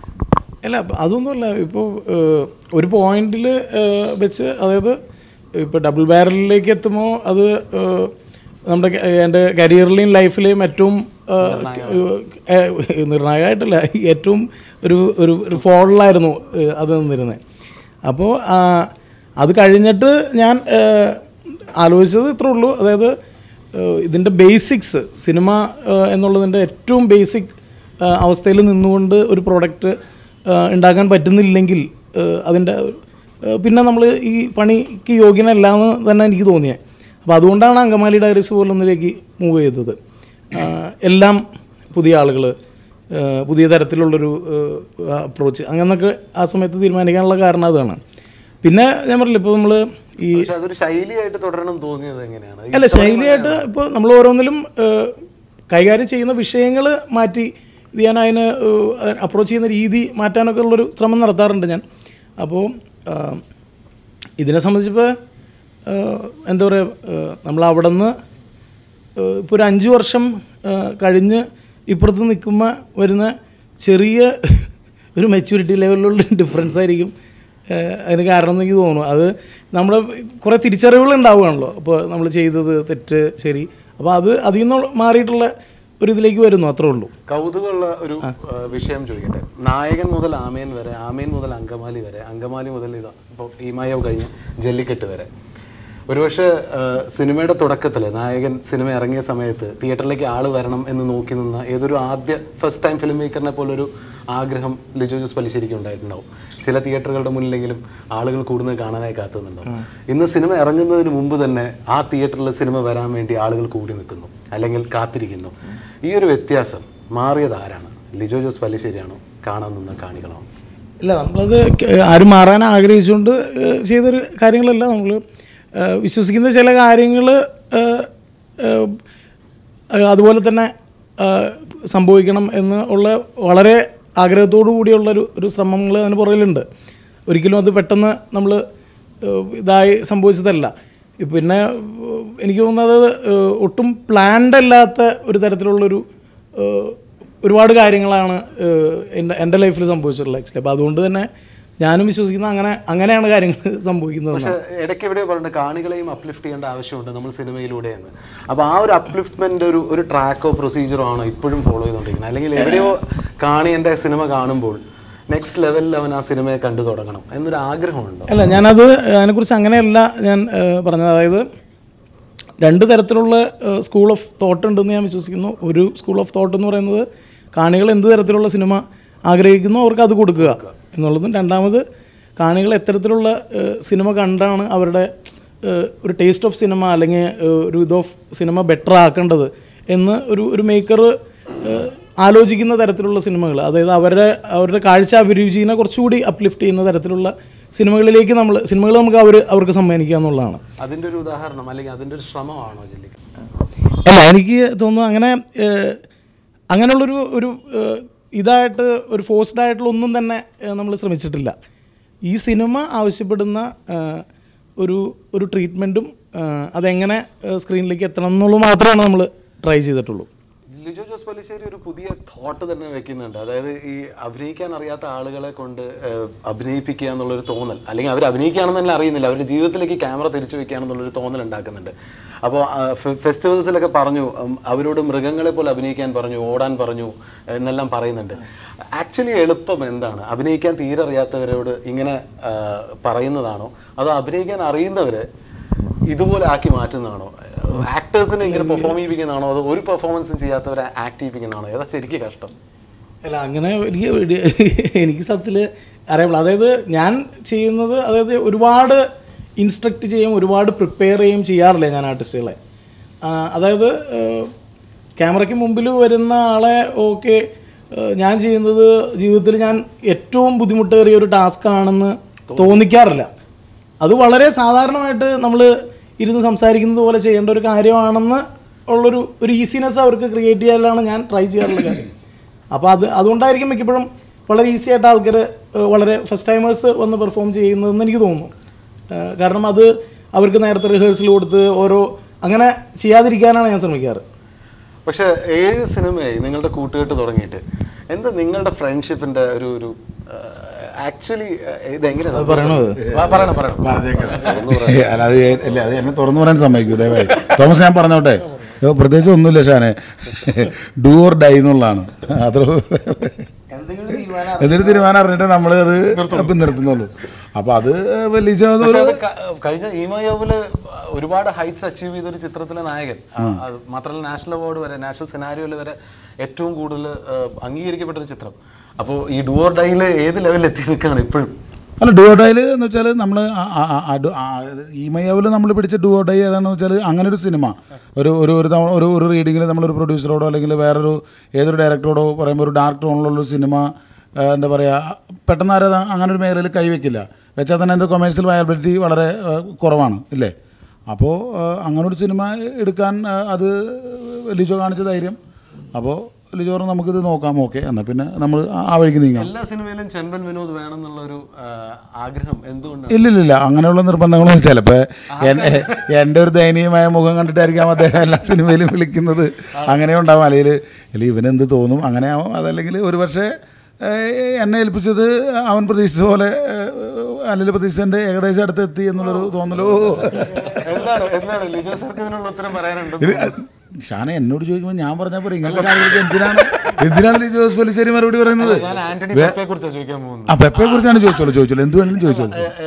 ആന്റണി പെപ്പെ മറ്റൊരു പ്രധാന കഥാപാത്രം, അതേപോലെ തന്നെ ശാന്തി ബാലേന്ദ്രൻ, അത് മറ്റ് കഥാപാത്രങ്ങൾ അല്ലെങ്കിൽ മറ്റ് ക്യാരക്ടേഴ്സ് അവതരിപ്പിക്കുന്ന ചില കഥാപാത്രങ്ങൾ. ലിജോ ജോസ് പല്ലിശ്ശേരി സ്കൂൾ ഓഫ് തോട്ടിൻ്റെ ഒരു വലിയ എക്സിബിഷനാണ് ആന്റണി പെപ്പെ അങ്കമാലി ഡയറീസിൽ കാണിച്ചത്. അതേപോലെ കഴിഞ്ഞ കുറേ സിനിമകളായിട്ട് ചെമ്പൻ വിനോദ് ഈ 7 സിനിമകളിലൂടെ പ്രദർശിപ്പിച്ചതും. എന്താണ് ലിജോ ജോസ് പല്ലിശ്ശേരി ഒരു ആക്ടറിനെ സെലക്ട് ചെയ്യുമ്പോൾ നോക്കാറുള്ളത്? ഞാൻ പ്രൈമറിലി അത് നമ്മൾ ഒരു സ്ക്രിപ്റ്റ് ഒരു ഡ്രാഫ്റ്റ് നമ്മൾ വായിക്കുമ്പോൾ അല്ലെങ്കിൽ ആ ഡിസ്കഷൻസിൽ പങ്കെടുക്കുമ്പോൾ നമുക്ക് പതുക്കെ രൂപപ്പെട്ട് വരുന്ന ഒരു മുഖമുണ്ട്. അത് ആ മുഖം നമുക്ക് ഏറ്റവും ക്ലോസറായിട്ട് കണ്ടെത്താനാണ് നോർമലി ശ്രമിക്കുന്നത്. അപ്പോൾ അതിനോട് ഏറ്റവും മാച്ച് അപ്പോൾ അതിപ്പോൾ ഒരു നോർമൽ നമ്മൾ എവിടെയെങ്കിലും വെച്ച് കണ്ട് പരിചയമുള്ള ഒരാളായിരിക്കാം, ഒരു ആക്ടറായിരിക്കാം, അതാരും ആവാം. പക്ഷേ നമുക്ക് പൂർണ്ണമായിട്ട് ബോധ്യമുള്ള ആളെയാണ് ആ കഥാപാത്രത്തിലേക്ക് കൊണ്ടുവരാവൂ. ആക്ച്വലി പൂർണ്ണമായിട്ട് നമുക്ക് മനസ്സിൽ വന്നൊരു മുഖം തന്നെ കൊണ്ടുവരണം. അതല്ലാതിരുന്ന സമയത്തൊക്കെ അത് റോങ് ആയിട്ട് എനിക്ക് അനുഭവപ്പെട്ടിട്ടുണ്ട്. അപ്പോൾ എങ്ങനെയാണ് ആ ഒരു മുഖം ആന്റണി പെപ്പയിലുണ്ട്, അല്ലെങ്കിൽ ആ ക്യാരക്ടർ എന്താണ്? കാരണം ടീസറിൽ ഒരുപാട് ആകാംക്ഷ കൊടുത്തിട്ടുള്ള, അല്ലെങ്കിൽ ട്രെയിലറിൽ ഒരുപാട് സർപ്രൈസസ് തന്നിട്ടുള്ള മൊമെന്റ്സ് ആന്റണി പെപ്പയുടെ ഒരു മേക്ക് ഓവറിലോ അല്ലെങ്കിൽ ആ ഒരു മൊമെന്റ്സിലോ ഉണ്ടായിരുന്നു. എന്താണ് ആ ക്യാരക്ടർ സംസാരിക്കുന്നത്? നമുക്ക് സിനിമയിൽ കണ്ടാലോ അത്. സോ ഹരീഷ് ഒരു റൈറ്ററായിട്ട് ഈ സിനിമയെ അപ്രോച്ച് ചെയ്തു. ലിജോ ജോസ് പല്ലിശ്ശേരിക്ക് ഈ സിനിമയുടെ കഥ കൈമാറുന്ന സമയത്ത് എങ്ങനെയാണ് ഈ പ്രോസസ്സ് സംഭവിച്ചത്? അത് ഞാൻ കഥ എഴുതി കഴിഞ്ഞ് അത് വായിച്ച് ചിലരൊക്കെ സിനിമയാക്കാൻ താല്പര്യമുണ്ടെന്നൊക്കെ പറഞ്ഞപ്പോഴും, അപ്പോൾ അതിനു മുമ്പ് ഞാൻ ലിജോയുടെ കണ്ട സിനിമ ആമേനായിരുന്നു ഞാൻ കണ്ടത്. ഡബിൾ ബാരലോ അതിന് മുമ്പുള്ള സിനിമ ഞാൻ കണ്ടിട്ടില്ല. എനിക്കിന്നും ലിജോയുടെ ഏറ്റവും ഇഷ്ടപ്പെട്ട സിനിമ ആമേനാണ്. അപ്പം അത് കണ്ടു കഴിഞ്ഞപ്പോൾ ഞാൻ വളരെ എക്സൈറ്റഡ് ആയിരുന്നു സിനിമ. കാരണം ഞാൻ വിചാരിക്കുന്നൊരു കുറച്ച് കാലം കഴിയുമ്പോൾ മലയാള സിനിമയെ ഒരു അടയാളപ്പെടുത്തുന്ന പടമായിട്ട് ആമേൻ വിലയിരുത്തപ്പെടുമെന്ന് ഞാൻ കരുതുന്നത്. കാരണം നറേഷനിലൊക്കെ വലിയ വ്യത്യാസമുള്ളൊരു സിനിമയാണ്. അപ്പോൾ അന്ന് ഞാൻ മനസ്സിലാഗ്രഹിച്ച് ലിജോ ജോസ് പല്ലിശ്ശേരി ഇത് സിനിമയാക്കണമെന്നാണ്. പക്ഷേ ഞങ്ങൾ തമ്മിൽ യാതൊരു പരിചയമില്ല. അത് കഴിഞ്ഞ് കുറച്ച് സുഹൃത്തുക്കൾ പറഞ്ഞ് അദ്ദേഹവുമായിട്ട് പരിചയപ്പെടാനിടയായി. ഈ കഥയുടെ കാര്യം പറഞ്ഞ് സംസാരിച്ചു. അങ്ങനെയാണ് ഇതിലോട്ട് എത്തിപ്പെടുന്നത്. അത് ഇങ്ങനൊരു സബ്ജക്റ്റ് സിനിമയാക്കണം എന്നുള്ളൊരാഗ്രഹം വരുമ്പോൾ ഒരു പക്ഷേ ലിജോ ജോസ് പല്ലിശ്ശേരി പറയുകയാണ് ഇതിനൊരു പോസിബിലിറ്റി കുറവാണെന്ന് പറഞ്ഞിരുന്നെങ്കിൽ എന്തായിരുന്നു? സിനിമ എടുക്കുകയല്ല അത്രേ ഉള്ളൂ. ചിലപ്പോൾ അല്ല, അത് പറയാൻ പറ്റില്ല. പക്ഷേ സാധാരണഗതിയിൽ എനിക്ക് തോന്നുന്ന ഈ വിഷയം സിനിമയാക്കാൻ എന്നുള്ളതിൽ മലയാളത്തിൽ ഏറ്റവും പറ്റുന്ന ആൾ ലിജോ തന്നെയായിരുന്നു തീർച്ചയായിട്ടും. എന്തൊക്കെ റിസ്ക് ഉണ്ടായിരുന്നു പ്രൊഡ്യൂസറായിട്ട് തോമസ് പണിക്കർ എന്നുള്ള ഒരു വ്യക്തിക്ക് ഈ സിനിമ കൺസീവ് ചെയ്തു പറഞ്ഞപ്പോൾ? എന്തൊക്കെ റിസ്ക് ഉണ്ടായിരുന്നു? അല്ലെങ്കിൽ എന്തൊക്കെ ആശങ്കകൾ ഉണ്ടായിരുന്നു, ടെൻഷൻ ഉണ്ടായിരുന്നു മനസ്സിൽ? ഇല്ല, അങ്ങനെ റിസ്ക്കും ടെൻഷനായിട്ടില്ല. പക്ഷേ ഈ സബ്ജക്റ്റ് ഒരു ഭയങ്കര ചലഞ്ചിങ് സബ്ജക്റ്റ് അങ്ങനത്തെ ഇത്. അപ്പം ലിജോട് ഓരോ സബ്ജക്റ്റ് ലിജോയുടെ എല്ലാം എൻ്റയർലി ഡിഫറെൻറ്റാണ്. ഓരോ സബ്ജക്റ്റ് അടുത്ത് നോക്കുമ്പോൾ പറഞ്ഞാൽ അത് എൻ്റയർലി ഡിഫറെൻറ്റ് സബ്ജക്റ്റ്. ലിജോട് അങ്ങനെയാണ് ഓരോ പാറ്റേൺ. അപ്പോൾ ലിജോ ആയിട്ടൊരു പടം ചെയ്യണമെന്ന് എനിക്കും നല്ലൊരു ഇതുണ്ടായിരുന്നു. ഈ സബ്ജക്റ്റ് അതുപോലെ ഒരു ചലഞ്ചിങ് ആയിരുന്നു. അപ്പോൾ ലിജോ ചെയ്ത അതൊരു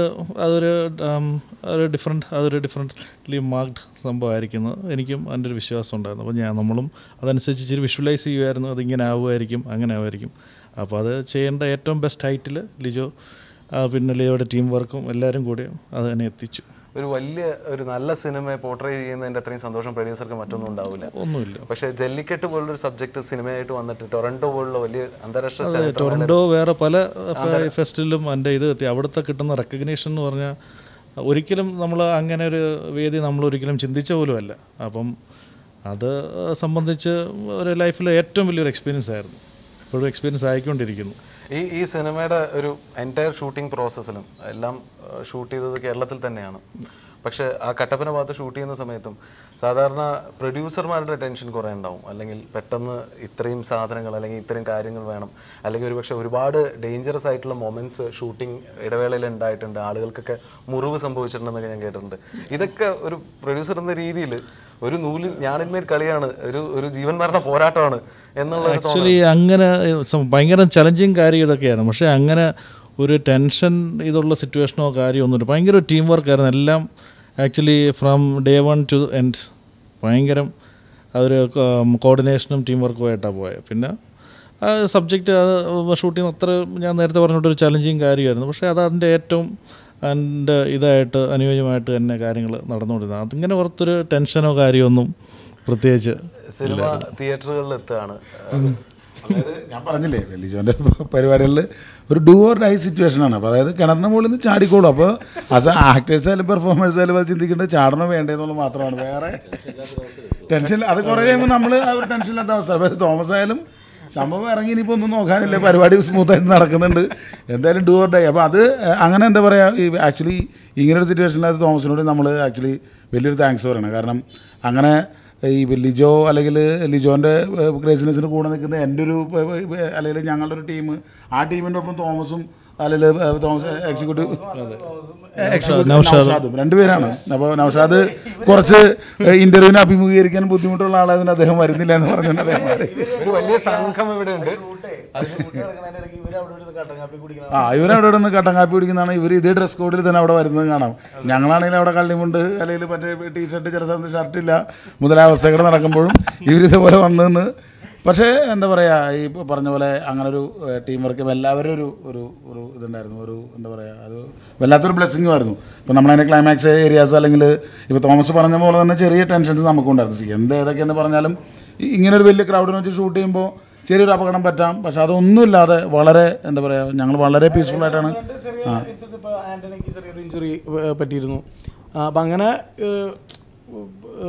നമ്മൾ സെറ്റിൽ തീർത്തും ഇല്ലാന്നല്ല, പക്ഷെ ഒന്ന് രണ്ട് ചെറിയ ഇൻസിഡൻസ് ഉണ്ടായിരുന്നു. പക്ഷെ അത് അവിടെ വന്നിരുന്ന ഇപ്പോൾ ഇടുക്കിയിൽ നിന്ന് അവിടെ കട്ടപ്പന ഭാഗത്തുള്ള ചേട്ടന്മാരും ആളുകളൊക്കെയാണ് കൂടുതൽ അഭിനയിക്കാനൊക്കെ വന്നത്. അപ്പോൾ അവരിപ്പോൾ നമ്മൾ ഈ എന്താ പറയുക, നമ്മൾ സ്കൂളിൽ പഠിക്കുമ്പോൾ എന്താ പറയുക, ഈ എന്താ പറയുക ഈ ഡ്രിൽ പീരീഡ് അല്ലെങ്കിൽ എനിക്കറിയില്ല ഇപ്പോൾ അങ്ങനത്തെ ഈ അപ്പോൾ അങ്ങനെ കളിക്കുന്നതിൽ ഓടുമ്പോൾ നമ്മൾ ഫുട്ബോൾ എന്തെങ്കിലും ഓടുമ്പോൾ വീഴുമല്ലോ, വീണ് എന്തെങ്കിലും പറ്റും നമ്മളെ ഓടി വീണ്ടും നമ്മൾ കളിയിലേക്ക് കയറും. അല്ലാതെ അവിടെ കയറും അയ്യോ എൻ്റെ കാലിന് ഇവിടുത്തെ അങ്ങനെ ഒരു സിറ്റുവേഷൻ ഇല്ല. അപ്പോൾ ആ ഒരു സ്പിരിറ്റിലാണ് എല്ലാവരും ഇതിനെ കണ്ടുകൊണ്ടിരുന്നത്. മറ്റത് ഗ്രൗണ്ടിൽ വീഴും, ഇത് കെൻറ്റിൽ വീഴും, അങ്ങനെ ചെറിയൊരു ഡിഫറൻസ്. ഈ ഓടുന്ന സമയത്ത് ആക്ച്വലി അലറാനും മൃഗങ്ങളെ പോലെ ബിഹേവ് ചെയ്യണം എന്നൊക്കെ പറഞ്ഞു എന്ന് പറയുന്നത് എങ്ങനെയാണ് അത് പ്രത്യേകിച്ച് നമ്മളത് ഒരു സീക്വൻസ് ഷൂട്ട് ചെയ്യാനായിട്ട് വേണ്ടി പറഞ്ഞതാണ്. അപ്പോൾ അത് നമ്മൾ കൊടുത്ത ഇൻസ്ട്രക്ഷൻ ഇത്രേ ഉള്ളൂ, കാരണം വലിയൊരു ക്രൗഡായിരുന്നു. അപ്പോൾ നമ്മൾ ഷൂട്ട് ചെയ്യുന്നത് ഒരു ഡ്രീം സീക്വൻസ് ആണെന്നും അത് മനുഷ്യർ എല്ലാവരും ആനിമൽസ് ആണെന്നും പറഞ്ഞിട്ട് അവർ അതുപോലെ ബിഹേവ് ചെയ്യാൻ പറഞ്ഞു. അത് ആ ഓടുന്ന ഓട്ടത്തിൽ. അപ്പോൾ എനിക്ക് തോന്നുന്നു അത് ഷൂട്ട് ചെയ്തുകൊണ്ടിരിക്കില്ല, അവരതിലൊരു എക്സൈറ്റ്മെൻറ്റ് കണ്ടെത്തി, അത് എൻറ്റയർ ക്രൗഡ്. അപ്പോൾ അതിൻ്റെ ഒരു വിഷ്വൽ റിസൾട്ട് ഭയങ്കര വലുതായിരുന്നു. എനിക്ക് തോന്നുന്നു ഈ ഒരു ചോദ്യം എഴുത്തുകാരൻ്റെ സംവിധായകൻ്റെ അടുത്തും കൂടി ചോദിക്കേണ്ട ചോദ്യമാണ്. രണ്ടുപേരുടെയും ഒപ്പീനിയൻ എനിക്ക് അറിയണം. ആക്ടേഴ്സൊന്നും വേണ്ടല്ലേ? അല്ലല്ല, ഈ ചോദ്യത്തിന് മാത്രം, കാരണം കൺസീവ് ചെയ്തതും. അപ്പോൾ ഞാൻ ചോദിക്കാൻ വന്നത്, മനുഷ്യൻ്റെയും മൃഗത്തിൻ്റെയും ഇടയിലുള്ള ബന്ധത്തെക്കുറിച്ച് സിനിമ പറയുന്നു എന്ന് പറഞ്ഞു. ഇതിനകത്തോടെ ഒരു ഹ്യൂമൻ പൊളിറ്റിക്സ് പറയണമെന്ന് ആഗ്രഹിച്ചിട്ടുണ്ടോ എഴുതുമ്പോഴും അത് സിനിമയാണ്? അല്ല, ഞാൻ ഈ ഒരു സിനിമയെക്കുറിച്ച് ചർച്ച ചെയ്യുമ്പോൾ എപ്പോഴും വിചാരിക്കാറുണ്ട്, അതായത് നമ്മൾ ഒരു പർട്ടിക്കുലർ പൊളിറ്റിക്സ് വെളിയിൽ കൊണ്ടുവരാനോ അത് പ്രൊജക്റ്റ് ചെയ്യാനോ അല്ല സത്യത്തിൽ നമ്മളൊരു ഒരു ഫിക്ഷൻ ഒരു സ്റ്റോറി നമ്മൾ ഓൺ സ്ക്രീൻ കൊണ്ടുവരാൻ ശ്രമിക്കുന്നത്. അപ്പോൾ അതുവരെ കൊണ്ടെത്തിക്കുക, അത് ഓൺ സ്ക്രീൻ പ്രൊജക്റ്റ് ചെയ്യുന്നത് വരെയാണ് ആക്ച്വലി ആ ക്രിയേറ്റീവ് ടീമിൻ്റെ ആക്ച്വൽ വർക്ക് എന്നാണ് ഞാൻ വിചാരിക്കുന്നത്. അത് കഴിഞ്ഞ് ശേഷം നമ്മളത് ഓഡിയൻസിന് ഓക്കെ ഞാൻ ഉദ്ദേശിച്ചത് ഇതാണ്, മറ്റേ ആ പുള്ളി അങ്ങോട്ട് തിരിഞ്ഞ് നിൽക്കണല്ലേ, അത് ആക്ച്വലി ഞാൻ ഉദ്ദേശിച്ചത് ഇതാണ്, അങ്ങനെയൊക്കെ പറഞ്ഞിട്ടുള്ള ഐഡിയാസ് നമ്മൾ അവർക്ക് കൊടുക്കേണ്ടതില്ല. അത് അവർ കണ്ടെത്തി, ഇപ്പോൾ ചില കാര്യങ്ങൾ അവർ കണ്ടെത്തുന്നത് കംപ്ലീറ്റ്ലി റോങ് ആയിട്ട് എനിക്ക് തോന്നാറുണ്ട്. പക്ഷേ അതിൽ നമുക്ക് ഒരു ഇൻവോൾവ് ചെയ്യാൻ ഉള്ള റൈറ്റും ഇല്ല, നമ്മളത് ചെയ്യരുതെന്നാണ് എനിക്ക് തോന്നുന്നത്. അത് കംപ്ലീറ്റ്ലി ഓഡിയൻസിന് വിട്ടുകൊടുക്കേണ്ട കാര്യമാണ്. അത് എന്ത് തരത്തിലുള്ള സിനിമയാണ്, എന്താണ് അതിൻ്റെ ഡെഫിനിഷൻ. കഥയുടെ പുറകിൽ എഴുതുമ്പോഴും അല്ലെങ്കിൽ അത് വായിക്കുമ്പോഴും ഉള്ളിൽ ഒരു രാഷ്ട്രീയം വരാമല്ലോ. അതായത് ഇപ്പോൾ മനുഷ്യനും മൃഗവും തമ്മിൽ, ഇപ്പോൾ മൃഗത്തിൻ്റെ പേരിൽ മനുഷ്യനെ കൊല്ലാക്കൊല ചെയ്യുന്ന ഒരു കാലഘട്ടം കാണുമ്പോൾ അങ്ങനത്തെ രാഷ്ട്രീയമൊക്കെ വന്നു പോകണമെന്ന് ഉള്ളിൽ തോന്നിയിട്ടുണ്ടോ? അല്ല, അത് മൃഗവും മനുഷ്യനും തമ്മിലുള്ളൊരു രാഷ്ട്രീയം എല്ലാ കാലത്തും ഉണ്ടെന്ന് തന്നെയാണ് ഞാൻ വിശ്വസിക്കുന്നത്. മാത്രമല്ല, ഇപ്പോൾ ഒരാളെ കൂട്ടം ചേർന്ന് തല്ലിക്കൊല്ലുന്നത് അത് ഏത് രാജ്യത്തോ ഏത് സ്ഥലത്തോ നടന്നാലും അത് റോങ് ആണെന്ന് തന്നെയാണ് ഞാൻ വിചാരിക്കുന്നത്. അതേ ചോദ്യമാണ് ഞാൻ. അത് രാഷ്ട്രീയപരമായിട്ടൊരു ചിന്തയല്ല. അതായത് ഇപ്പോൾ ഷാൻ വഴി കൂടെ നടന്നു പോകുമ്പോൾ ഷാൻ എല്ലാവരും കൂടി തല്ലിക്കൊല്ലുന്ന കണ്ടെന്നുണ്ടെങ്കിൽ അത് റോങ് ആയിട്ട് ഞാൻ വിചാരിക്കുള്ളൂ. ആ വിഷയമല്ല, ഈ മൃഗം എന്ന് പറയുന്ന മൃഗത്തെ ഇറച്ചിക്ക് വേണ്ടി മൃഗത്തെ കൊല്ലുക എന്ന് പറയുന്ന ഒരു ചിന്തയിലും പുറകിൽ ആ മൃഗം ഇറങ്ങി ഓടുന്നു, അതിനെ കൊല്ലാനായിട്ട് ഒരു കൂട്ടം ആളുകൾ ഓടുന്നു. ഇതിന്റെ പുറകിൽ ഒരു ഹ്യൂമൻ പൊളിറ്റിക്സ് ഉണ്ട് മനസ്സുകൊണ്ട്. എനിക്കറിയാമല്ലോ, ഞാൻ അങ്ങനെ ആക്ച്വലി ചിന്തിച്ചില്ല എന്നുള്ളതാണ് സത്യം. ഞാൻ ആ കഥയെ ഫോളോ ചെയ്തു, നമുക്ക് അതിനകത്തുനിന്ന് ഷേപ്പായ ഇതിനെ ഏറ്റവും പെർഫെക്റ്റ് ആയിട്ട് നമുക്ക് പ്ലേസ് ചെയ്യാൻ ശ്രമിക്കുന്നു. എഴുതുന്ന സമയത്ത് അങ്ങനെ ഒരു ചിന്ത വന്നിട്ടുണ്ട്? അല്ലെങ്കിൽ നമ്മളൊരു പൊളിറ്റിക്സ് പറയാനല്ല കഥ എഴുതുകയോ അല്ല സിനിമ എടുക്കുകയോ ചെയ്യുക. എൻ്റെ അഭിപ്രായം അങ്ങനെയാണ്, നമ്മളൊരു കഥ പറയാനാണ് ആഗ്രഹിക്കുന്നത്. പിന്നെ അതിൻ്റെ അബോധപൂർവമായിട്ട് നമ്മുടെ ഉള്ളിലെ രാഷ്ട്രീയമൊക്കെ അതിനകത്ത് കയറി വരും. അത് രണ്ടാമത് വരുന്ന കാര്യം. ഏറ്റവും പ്രധാനമായിട്ട് നമ്മൾ കഥ പറയുക. ഞാനൊരു കഥ പറയാനുള്ള കൗതുകത്തിലാണ്, നിങ്ങളത് കേൾക്കാനുള്ള കൗതുകത്തിലാണ്. അതാണ് ഏറ്റവും പ്രധാനമായിട്ടുള്ളത്. അതിൻ്റെ ബാക്കി അതിൻ്റെ പുറകെ വരും. അതിൻ്റെ ഫിലോസഫിയും അതിൻ്റെ രാഷ്ട്രീയമൊക്കെ അതിന് ആഴം കൊടുക്കുന്ന കാര്യങ്ങൾ അതിൻ്റെ പുറകെ വരും. അങ്ങനെ ചിന്തിക്കാനാണ് എനിക്കിഷ്ടം. അത്തരം ഫിലോസഫി നാളെ ഒരു സംസാര വിഷയമായി മാറുമ്പോൾ ആയിക്കോട്ടെ, അത് കാണികളാണ് അത് കണ്ടെടുക്കേണ്ടത്, അല്ലാതെ അവരാണത് വായിച്ചെടുക്കേണ്ടത്. അവരുടെ വായനയിൽ നിന്നാണ് അത് കാണുന്നത്. സന്തോഷമാണ്. തീർച്ചയായിട്ടും, അത്രേ ഉള്ളൂ. ജല്ലിക്കട്ട് സ്പെഷ്യൽ ഇന്റർവ്യൂയിലേക്ക് 2 പുതിയ അതിഥികൾ കൂടി ജോയിൻ ചെയ്യാൻ പോവാണ്. ഒരുപക്ഷെ ആണുങ്ങളെല്ലാം പോത്തിന് പുറകിൽ ഓടിയപ്പോൾ ഒരാൾ മാത്രം വീട്ടിനകത്തായിരുന്നു. ആ കഥാപാത്രത്തെ അവതരിപ്പിച്ച ജല്ലിക്കട്ടിന്റെ നായിക ശാന്തി നമ്മുടെ കൂടെ ജോയിൻ ചെയ്യാൻ പോവാണ്. ശാന്തി ബാലേന്ദ്രൻ, വെൽക്കം. ഇനി നമ്മൾ കാണുന്ന ബ്രെത്ത് ടേക്കിംഗ് വിഷ്വൽസ് എല്ലാം ചേർത്ത് വെച്ച് മനോഹരമായിട്ടുള്ള ഒരു സിനിമയായി നമ്മുടെ മുന്നിൽ എത്തിച്ച, ഒരുപക്ഷെ ഈമായൗവിലൂടെ ലിജോ ജോസ് പല്ലിശ്ശേരിയുമായി അടുത്തിടപഴകി ഇപ്പോൾ ജല്ലിക്കട്ടിൽ എത്തി നിൽക്കുന്ന ദീപു ജോസഫ്, എഡിറ്റർ. എന്തോ ആ ചിരിയുടെ പുറകില് ദീപു, ഇനിയുള്ള ചോദ്യശരങ്ങളൊക്കെ ദീപുവിലേക്ക് തൊടുത്തോ? ശാന്തി സംസാരിക്കും, അതിന്റെ ദീപു എഡിറ്റ് ചെയ്ത് സംസാരിക്കും. ശരി ശാന്തി, അപ്പോൾ എന്താണ് ശാന്തിയുടെ ക്യാരക്ടർ? സോഫി എന്ന ക്യാരക്ടറാണെന്ന് മനസ്സിലായി, പക്ഷെ എന്താണ് ശാന്തി? സോഫി കാലൻ വർക്കിയുടെ സിസ്റ്ററാണ്. ആൻ്റണി പ്ലേ ചെയ്യുന്ന ക്യാരക്ടറിന് ഒരു റൊമാൻറ്റിക് ഇൻട്രസ്റ്റ് ഉള്ള ക്യാരക്ടറാണ്. അതല്ലാതെ സോഫി ഇല്ല ഒന്നും മുഴുവനൊന്നും പറയുന്നില്ല. ഇപ്പോൾ ലൈക്ക് യു സെഡ്, ഈ കെയോസിൽ നിന്ന് ഇച്ചിരി റിമൂവ്ഡ് ആയിട്ട് നിൽക്കുന്ന ക്യാരക്ടറാണ്.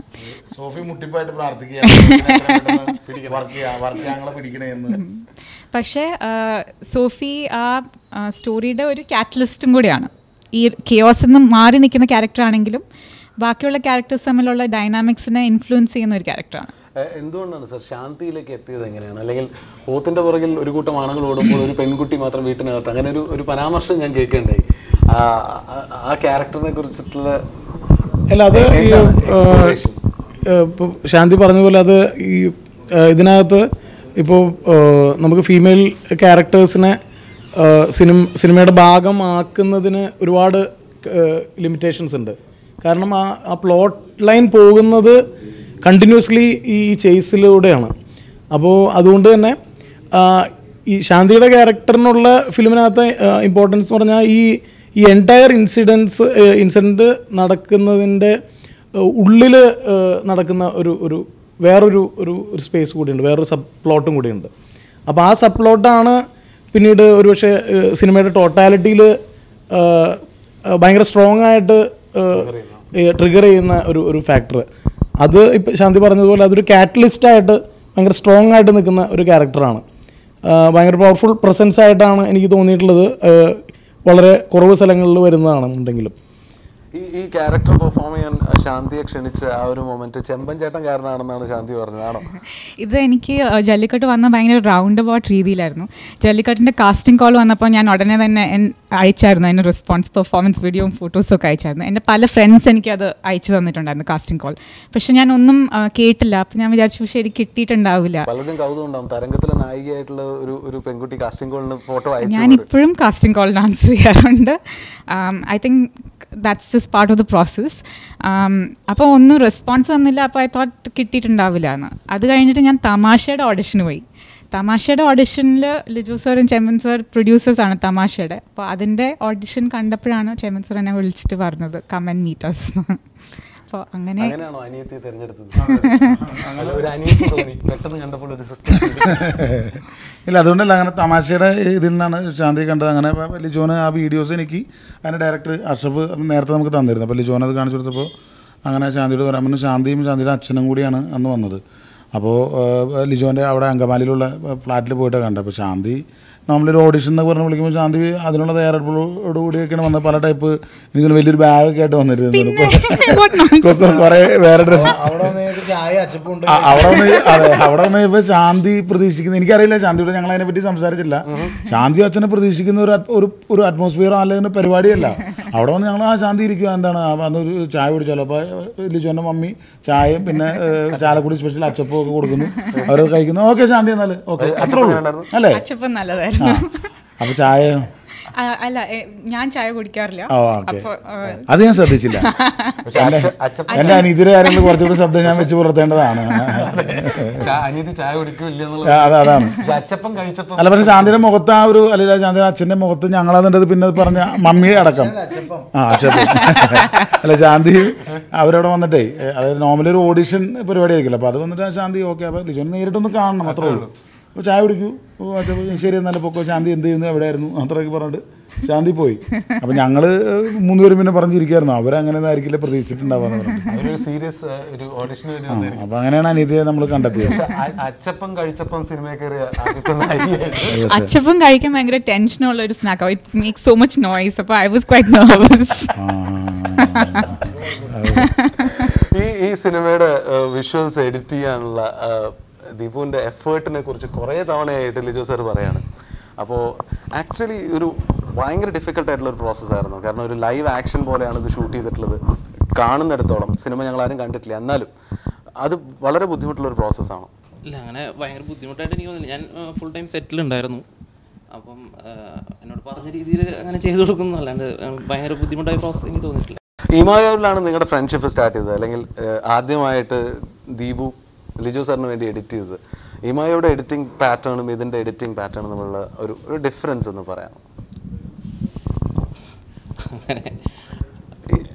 ആ ഒരു പ്രോസസ്സിലെ വ്യത്യാസം, അല്ലെങ്കിൽ ആ ഒരു അനുഭവം, അല്ലെങ്കിൽ എക്സ്പീരിയൻസ്? അല്ല, എനിക്ക് ടെക്നിക്കലി അങ്ങനെ പറയാവുന്ന ഒരു എഡിറ്റർ അല്ല ഞാൻ. ആക്ച്വലി ബേസിക്കലി എന്താ പറയുക, ഒരു സിനിമയ്ക്ക് വേണ്ട രീതിയിൽ അത് ആയി വരുന്നുണ്ടെന്നുള്ള, അല്ലാതെ അതിനൊരു ഇന്ന പോലെ ചെയ്യണം അങ്ങനൊരു പ്രിപ്പയർഡായിട്ട് അങ്ങനെ ചെയ്യുന്നൊരു ഇതില്ല ഞാൻ. അതായത് എനിക്ക് ദീപു എഡിറ്റ് ചെയ്യുമ്പോൾ എനിക്കുള്ള സൗകര്യമായിട്ട് എനിക്ക് തോന്നിയിട്ടുള്ളത്, എനിക്ക് ഒരുപാട് കറക്ഷൻസോ അല്ലെങ്കിൽ ഒരുപാട് ചേഞ്ചസ് ഉണ്ടാവാറില്ല. ഓൾമോസ്റ്റ് നമ്മൾ ഡിസ്കസ് ചെയ്യുന്നതിനേക്കാൾ ബെറ്ററായിട്ടായിരിക്കും ദീപു ഡെലിവർ ചെയ്യുന്നത്. അപ്പോൾ വളരെ കുറവ് കറക്ഷൻ. അപ്പോൾ ദീപുവിന് തന്നെ ഇടയ്ക്ക് സംശയം തോന്നാറുണ്ട്, എല്ലാം നമുക്കൊന്ന് ഇരുന്നൊന്ന് ഞാൻ പറഞ്ഞാൽ ഇല്ല കുഴപ്പമില്ല, ഞാൻ എങ്ങനെ പറയാം ദീപു ചെയ്താൽ മതി, കുഴപ്പമില്ല. അത് ഭയങ്കര സന്തോഷമാണ് കേൾക്കുന്നത്. പിന്നെ ലിജേട്ടൻ്റെ ഏറ്റവും വലിയ ഒരു ഇതെന്ന് വെച്ചാൽ നമുക്ക് ഒരുപാട് ടൈം തരും. ഇപ്പോൾ 2 ദിവസത്തിന് ശേഷം വേണ്ട സാധനമാണെങ്കിലും ഇപ്പോൾ എനിക്ക് ചെയ്യാൻ കുറച്ച് സമയം വേണമെന്ന് പറഞ്ഞാൽ അങ്ങനെ സമ്മതിച്ചു തരുന്ന ഒരാളാണ്. എനിക്ക് അങ്ങനെ കുറേ ഡയറക്ടേഴ്സ് അങ്ങനെ നമുക്ക് അങ്ങനെ ഒരു സ്വാതന്ത്ര്യം തരാറില്ല. പക്ഷേ ഇത് ഒരു സത്യത്തിൽ ഒരു എഡിറ്ററിന്റെ ആക്റ്റീവ് ഇൻവോൾവ്മെന്റ് വേണ്ട ഒരു സിനിമയാണ് ഇത്. അല്ല, നമ്മൾ ഈ സിനിമ മിസ്റ്റർ ബിൽഡ് ചെയ്യാൻ മാത്രമല്ല, ഈ സിനിമ എന്തുകൊണ്ട് എഡിറ്റിംഗ് ഭയങ്കര ക്രൂഷ്യൽ ആവുന്നു സിനിമയെ സംബന്ധിച്ചെന്ന് ഉള്ളൊരു റീസൺ എന്ന് വെച്ചിട്ടുണ്ടെങ്കിൽ, നമ്മൾ ഇപ്പോൾ ഈ പറഞ്ഞത് പോലെ തന്നെ ഇപ്പോൾ ഒരു ആനിമൽ സെൻട്രിക് ആയിട്ടുള്ള ഫിലിം നമ്മൾ ലൈവ് ആനിമലിനെ അല്ല യൂസ് ചെയ്യുന്നത്. അപ്പോൾ അത് ഹൈഡ് ചെയ്യണം ഓഡിയൻസിൽ നിന്ന്. പ്ലസ് അത് ഈക്വലി കൺവിൻസിങ് ആയിരിക്കണം ഓൺ സ്ക്രീൻ. അപ്പോൾ ഇതെല്ലാം കൺസിഡർ ചെയ്തിട്ട് വേണം ആ പീസ് വർക്ക് ചെയ്യാനായിട്ട്. അപ്പോൾ സിനിമ കാണുമ്പോൾ ആ ഒരു ഫ്ലോ സ്മൂത്തായിട്ട് തോന്നുകയും ആ ആനിമൽ ഓൾമോസ്റ്റ് റിയൽ ആയിട്ട് നമുക്ക് അനുഭവപ്പെടുകയും ചെയ്യുന്നുണ്ടെന്നുണ്ടെങ്കിൽ അത് പൂർണ്ണമായിട്ടും എഡിറ്ററുടെ ജോബാണ്. പിന്നെ ഞാൻ ഇപ്പോൾ ഒരു കീ പീസ് എടുത്ത് പറഞ്ഞപ്പോൾ അതിനകത്ത് ഒരു കിണറ്റിൽ നിന്ന് പോത്തിനെ പൊക്കിയെടുക്കുന്ന ഒരു സീക്വൻസ് ഉണ്ട്. അപ്പോൾ അതിൽ നമ്മളതിൻ്റെ വേറൊരു സ്ഥലത്ത് യൂസ് ചെയ്യാൻ വേണ്ടി എടുത്ത ഒരു ഷോട്ടുണ്ട്. ഒരു പ്രായമായ ആളുടെ ഒരു റിയാക്ഷൻ ഷോട്ടും എടുത്തത്. പക്ഷെ അത് എഡിറ്റിംഗ് ടേബിളിൽ വന്നു കഴിഞ്ഞപ്പോൾ അത് ഈ പോത്തിൻ്റെ ലുക്കിനുള്ള റിയാക്ഷനായിട്ട് ദീപു യൂസ് ചെയ്തിട്ടുണ്ട്.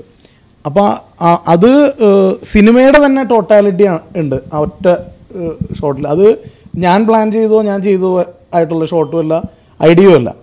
അപ്പോൾ അത് എഡിറ്റിംഗ് ടേബിളിൽ സംഭവിച്ച ഒരു കാര്യമാണ്. അപ്പോൾ എന്തുകൊണ്ട് അത്രയും ക്രൂഷ്യൽ ആവുന്നു എന്നുള്ളതിനുള്ള ഒരു റീസണാണ് ഞാൻ പറഞ്ഞത്. പക്ഷേ ഒരു ഫിലിമിന്റെ ടോട്ടാലിറ്റിയിൽ എഡിറ്റിംഗിന് എത്ര തന്നെ ഇമ്പോർട്ടൻസ് അതിന്റെ ക്യാമറയ്ക്കും അല്ലെങ്കിൽ മ്യൂസിക്കിനും ഉണ്ട്. അപ്പോൾ ആ ക്യാമറ എത്രത്തോളം ഗിരീഷിന്റെ ഒരു എക്സ്പെർട്ടൈസ് അതിനകത്ത്, കാരണം ട്രെയിലർ കാണുമ്പോൾ നമുക്ക് തോന്നാം ആ വലിയ പാലത്തിലൂടെ, തൂക്കുപാലത്തിലൂടെ ഓടുമ്പോൾ മഞ്ഞിൽ പുതഞ്ഞു കിടക്കുന്ന പാലത്തിലൂടെ അത്തരം വിഷ്വൽസ്, അതായത് നമ്മളെ ഒരുപക്ഷെ അത്ഭുതം ഒന്നും തോന്നില്ല. കാരണം വലിയ വലിയ ചലച്ചിത്രമേളകളിൽ നെയിൽ ബൈറ്റിംഗ് ആയിട്ട് എഡ്ജ് ഓഫ് ദ സീറ്റിൽ ഇരുന്നു എന്ന് അവിടുത്തെ ആളുകൾ, മലയാളം അറിയാതെ അവിടുത്തെ ആളുകൾ പറയണമെന്നുണ്ടെങ്കിൽ ഇതുപോലത്തെ ആ വിഷ്വൽസ് ഒരുപാട് സപ്പോർട്ട് ചെയ്തിട്ടുണ്ടാവും. എന്താണ് ഈ വിഷ്വൽസ് കൺസീവ് ചെയ്യുമ്പോൾ ആലോചിച്ചത്? അല്ല, ഇത് ഞാൻ മുമ്പും പറഞ്ഞിട്ടുള്ളതാണ്. അപ്പോൾ ഒരു ഡയറക്ടറെ സംബന്ധിച്ച് അയാൾ എപ്പോഴും ചെയ്യുന്നത് ഒരു ഡിസൈൻ ഉണ്ടാക്കലാണ്. ഒരു ഷോർട്ട് ഡിസൈൻ നമ്മൾ ചെയ്യുന്നു. ഓക്കെ, ഇവിടെ നിന്ന് അങ്ങോട്ട് മൂവ് ചെയ്യുന്നു, ആ ക്യാരക്ടർ സംസാരിച്ചുകൊണ്ട് തന്നെ ഇങ്ങോട്ട് മൂവ് ചെയ്യുന്നു എന്നൊക്കെയുള്ളൊരു ഡിസൈനാണ് നമ്മൾ ക്രിയേറ്റ് ചെയ്യുന്നത്. പക്ഷെ അത് എത്രത്തോളം കോംപ്ലക്സ് ആയിട്ടുള്ളൊരു ഡിസൈനാണോ അത്രത്തോളം ഫിസിക്കൽ എഫേർട്ട് വേണ്ട ഒരു പ്രോസസ്സ് കൂടിയാണത്. അപ്പോൾ അത് ഈ ഡിസൈൻ ചെയ്യുന്ന ആളെ സംബന്ധിച്ച് അത് പറഞ്ഞിട്ടുണ്ട്, എന്നാൽ പിന്നെ ഗിരീഷ് അത് എടുത്തോന്ന് പറഞ്ഞിട്ട് നമുക്ക് ഇരുന്നാൽ മതി. പക്ഷെ അത് ഫിസിക്കലി അത് അച്ചീവ് ചെയ്യുക എന്നുള്ളത് വലിയൊരു ടാസ്ക്കാണ്. കാരണം ആ ക്യാമറയും കൊണ്ട് അത് ഫ്രെയിമിൽ നിന്ന് ഓരോ ക്യാരക്ടറോ ഇതോ സിറ്റുവേഷനോ അവോയ്ഡ് ആവാതെ, കട്ടാവാതെ അത് ക്യാപ്ചർ ചെയ്യുക എന്നുള്ളത് ഡെഫിനറ്റ്ലി ഗിരീഷിനെ പോലൊരു സിനിമാറ്റോഗ്രാഫറുടെ ഒരു ടാലൻറ്റ് തന്നെയാണ്.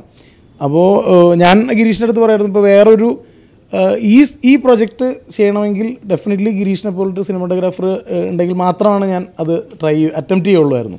ഗിരീഷ് കൊടുത്ത ബ്രീഫ് എന്താണ്? കാരണം ഈ വിഷ്വൽസ് ഒന്നും ഇതുവരെ കാണാത്ത എന്തോ ഒരു വിഷ്വൽ, ഒരു എക്സ്ട്രാ വാഗൻസ് ഫീൽ ചെയ്യുന്നുണ്ട്. അത് പ്രതീക്ഷിച്ചായിരിക്കണം ഒരുപക്ഷെ ഓഡിയൻസ് എല്ലാവരും തിയേറ്ററിലേക്ക് വരുന്നത്. ഗിരീഷിന് കൊടുത്ത ഇൻസ്ട്രക്ഷൻ എന്ന് പറഞ്ഞാൽ പോത്ത് ഓടുകയല്ലേ, അപ്പോൾ ഗിരീഷ് ഓടിക്കുമോ എന്നാണ് നമ്മൾ കൊടുത്ത ഇൻസ്ട്രക്ഷൻ. പോത്ത് ഓടുമ്പോൾ ക്യാമറ ഓടട്ടെ. അല്ല, ഗിരീഷ് എന്താ പറയുക, സ്പെഷ്യലി ഈ മൂവിങ് ഷോട്ടുകൾ ക്യാപ്ചർ ചെയ്യാൻ എന്നതിൽ ഭയങ്കര എക്സ്പെർട്ടീസ് ഉള്ള ഒരാളാണ്. അത് വളരെ ബുദ്ധിമുട്ടാണ് ആക്ച്വലി മൂവ് ചെയ്യുന്ന ഒരു ക്യാരക്ടറിനെ പാരലി മൂവ് ചെയ്ത് നമ്മൾ ക്യാപ്ചർ ചെയ്യുക എന്നുള്ളത്. അപ്പോൾ ഈ സിനിമയിലും മുമ്പ് ഞങ്ങൾ വർക്ക് ചെയ്ത അങ്കമാലി ഡയറീസിലെല്ലാം വളരെ സ്പീഡിൽ മൂവ് ചെയ്യുന്ന ക്യാരക്ടേഴ്സായിരുന്നു. അതിനകത്ത് മനുഷ്യരാണെന്നുണ്ടെങ്കിൽ ഇതിനകത്ത് ഒരു ആനിമലിനെ നമ്മൾ അത്രയും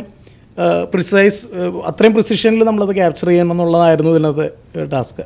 ഇത്രയും പേര് ഓടുന്ന സമയത്ത് ഒരാൾ മാത്രം, അല്ലെങ്കിൽ നമുക്കറിയാവുന്ന ഒരാൾ മാത്രം വീട്ടിനകത്ത്, ആ ഒരു വ്യത്യാസം ശാന്തി എന്നുള്ള ആക്ടറിന് ഈ ഫിലിം എത്രത്തോളം എനർജി തന്നിട്ടുണ്ട്, അല്ലെങ്കിൽ ഈ ക്യാരക്ടർ എത്രത്തോളം എനർജി തന്നിട്ടുണ്ട്?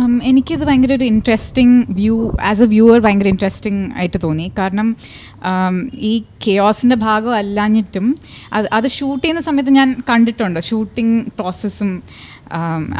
അപ്പോൾ എല്ലാവരും ഇടുന്ന എഫേർട്ട് ഞാൻ കണ്ടത് it was quite amazing for me.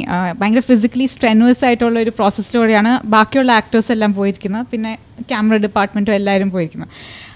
പക്ഷേ ആ ഫിലിം മൊത്തത്തിൽ കാണുമ്പോൾ ആ ഫിലിമിൻ്റെ ടോട്ടാലിറ്റിയിലെ ഗ്രിപ്പ് മേക്കറിനുള്ളത് കാരണം all the characters make sense even if you are not part of the chaos.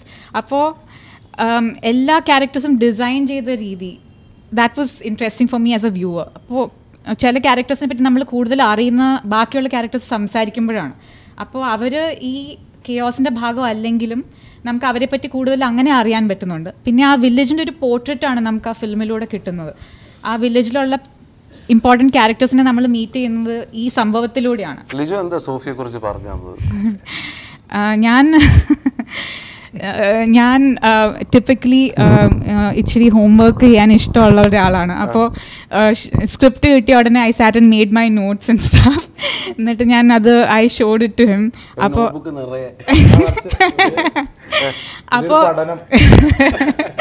അപ്പോൾ he told me was that set all that aside, we don't need you to prepare or rehearse, be in the moment. അതാണ് required, അതാണ് ആവശ്യം. അപ്പോൾ so for me as an actor it was easy because you know you're in good hands when you're working with a brilliant team like this. It's easier to take a leap of faith.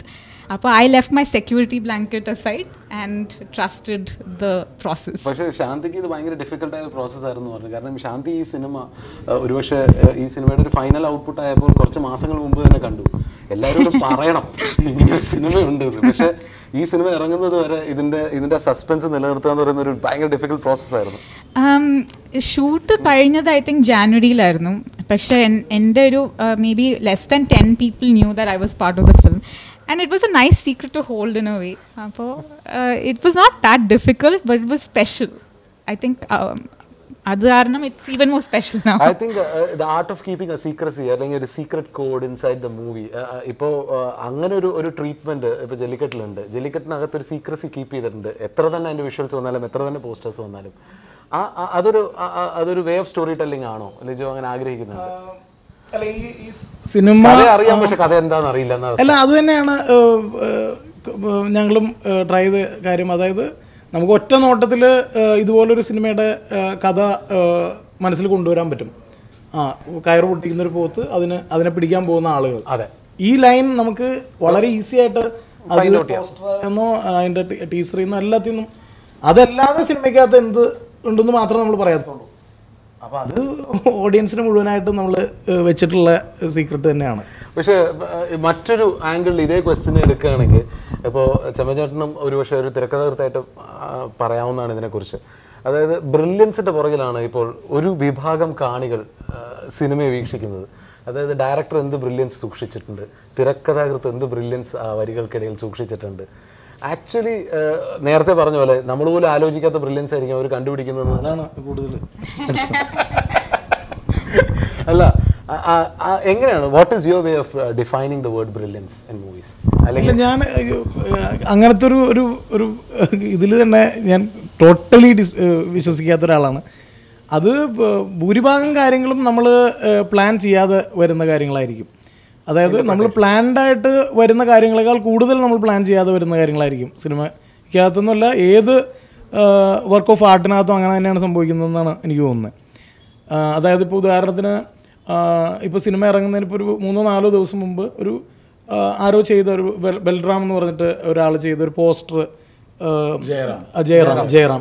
Jayaram എന്ന് പറഞ്ഞ ഒരാൾ ചെയ്ത poster അത് സിനിമയ്ക്കകത്ത് ഒരു നാൽക്കവലയിൽ ആളുകൾ പന്തവുമായിട്ട് പല വഴിക്ക് പോകുന്നതിൻ്റെ ഒരു വിഷ്വൽ എടുത്ത് റീവർക്ക് ചെയ്തിട്ടുള്ളതാണത്. അപ്പോൾ ഞാൻ ആ വിഷ്വല് അത് കണ്ടു കഴിഞ്ഞിട്ടാണ് ഓക്കെ ഇങ്ങനൊരു പോസിബിലിറ്റി ആ വിഷ്വലിന് ഉണ്ടായിരുന്നല്ലോ, അത് എനിക്കത് എന്തുകൊണ്ട് യൂസ് ചെയ്തില്ല? അല്ല, യൂസ് ചെയ്തില്ല, ഞാനത് കണ്ടില്ല, ചിന്തിച്ചില്ല. ഞാൻ ആ വിഷ്വല് മനസ്സിൽ കണ്ടില്ല. ആ ഷൂട്ട് ചെയ്തപ്പോഴും നമ്മളത് കാണുന്നില്ല.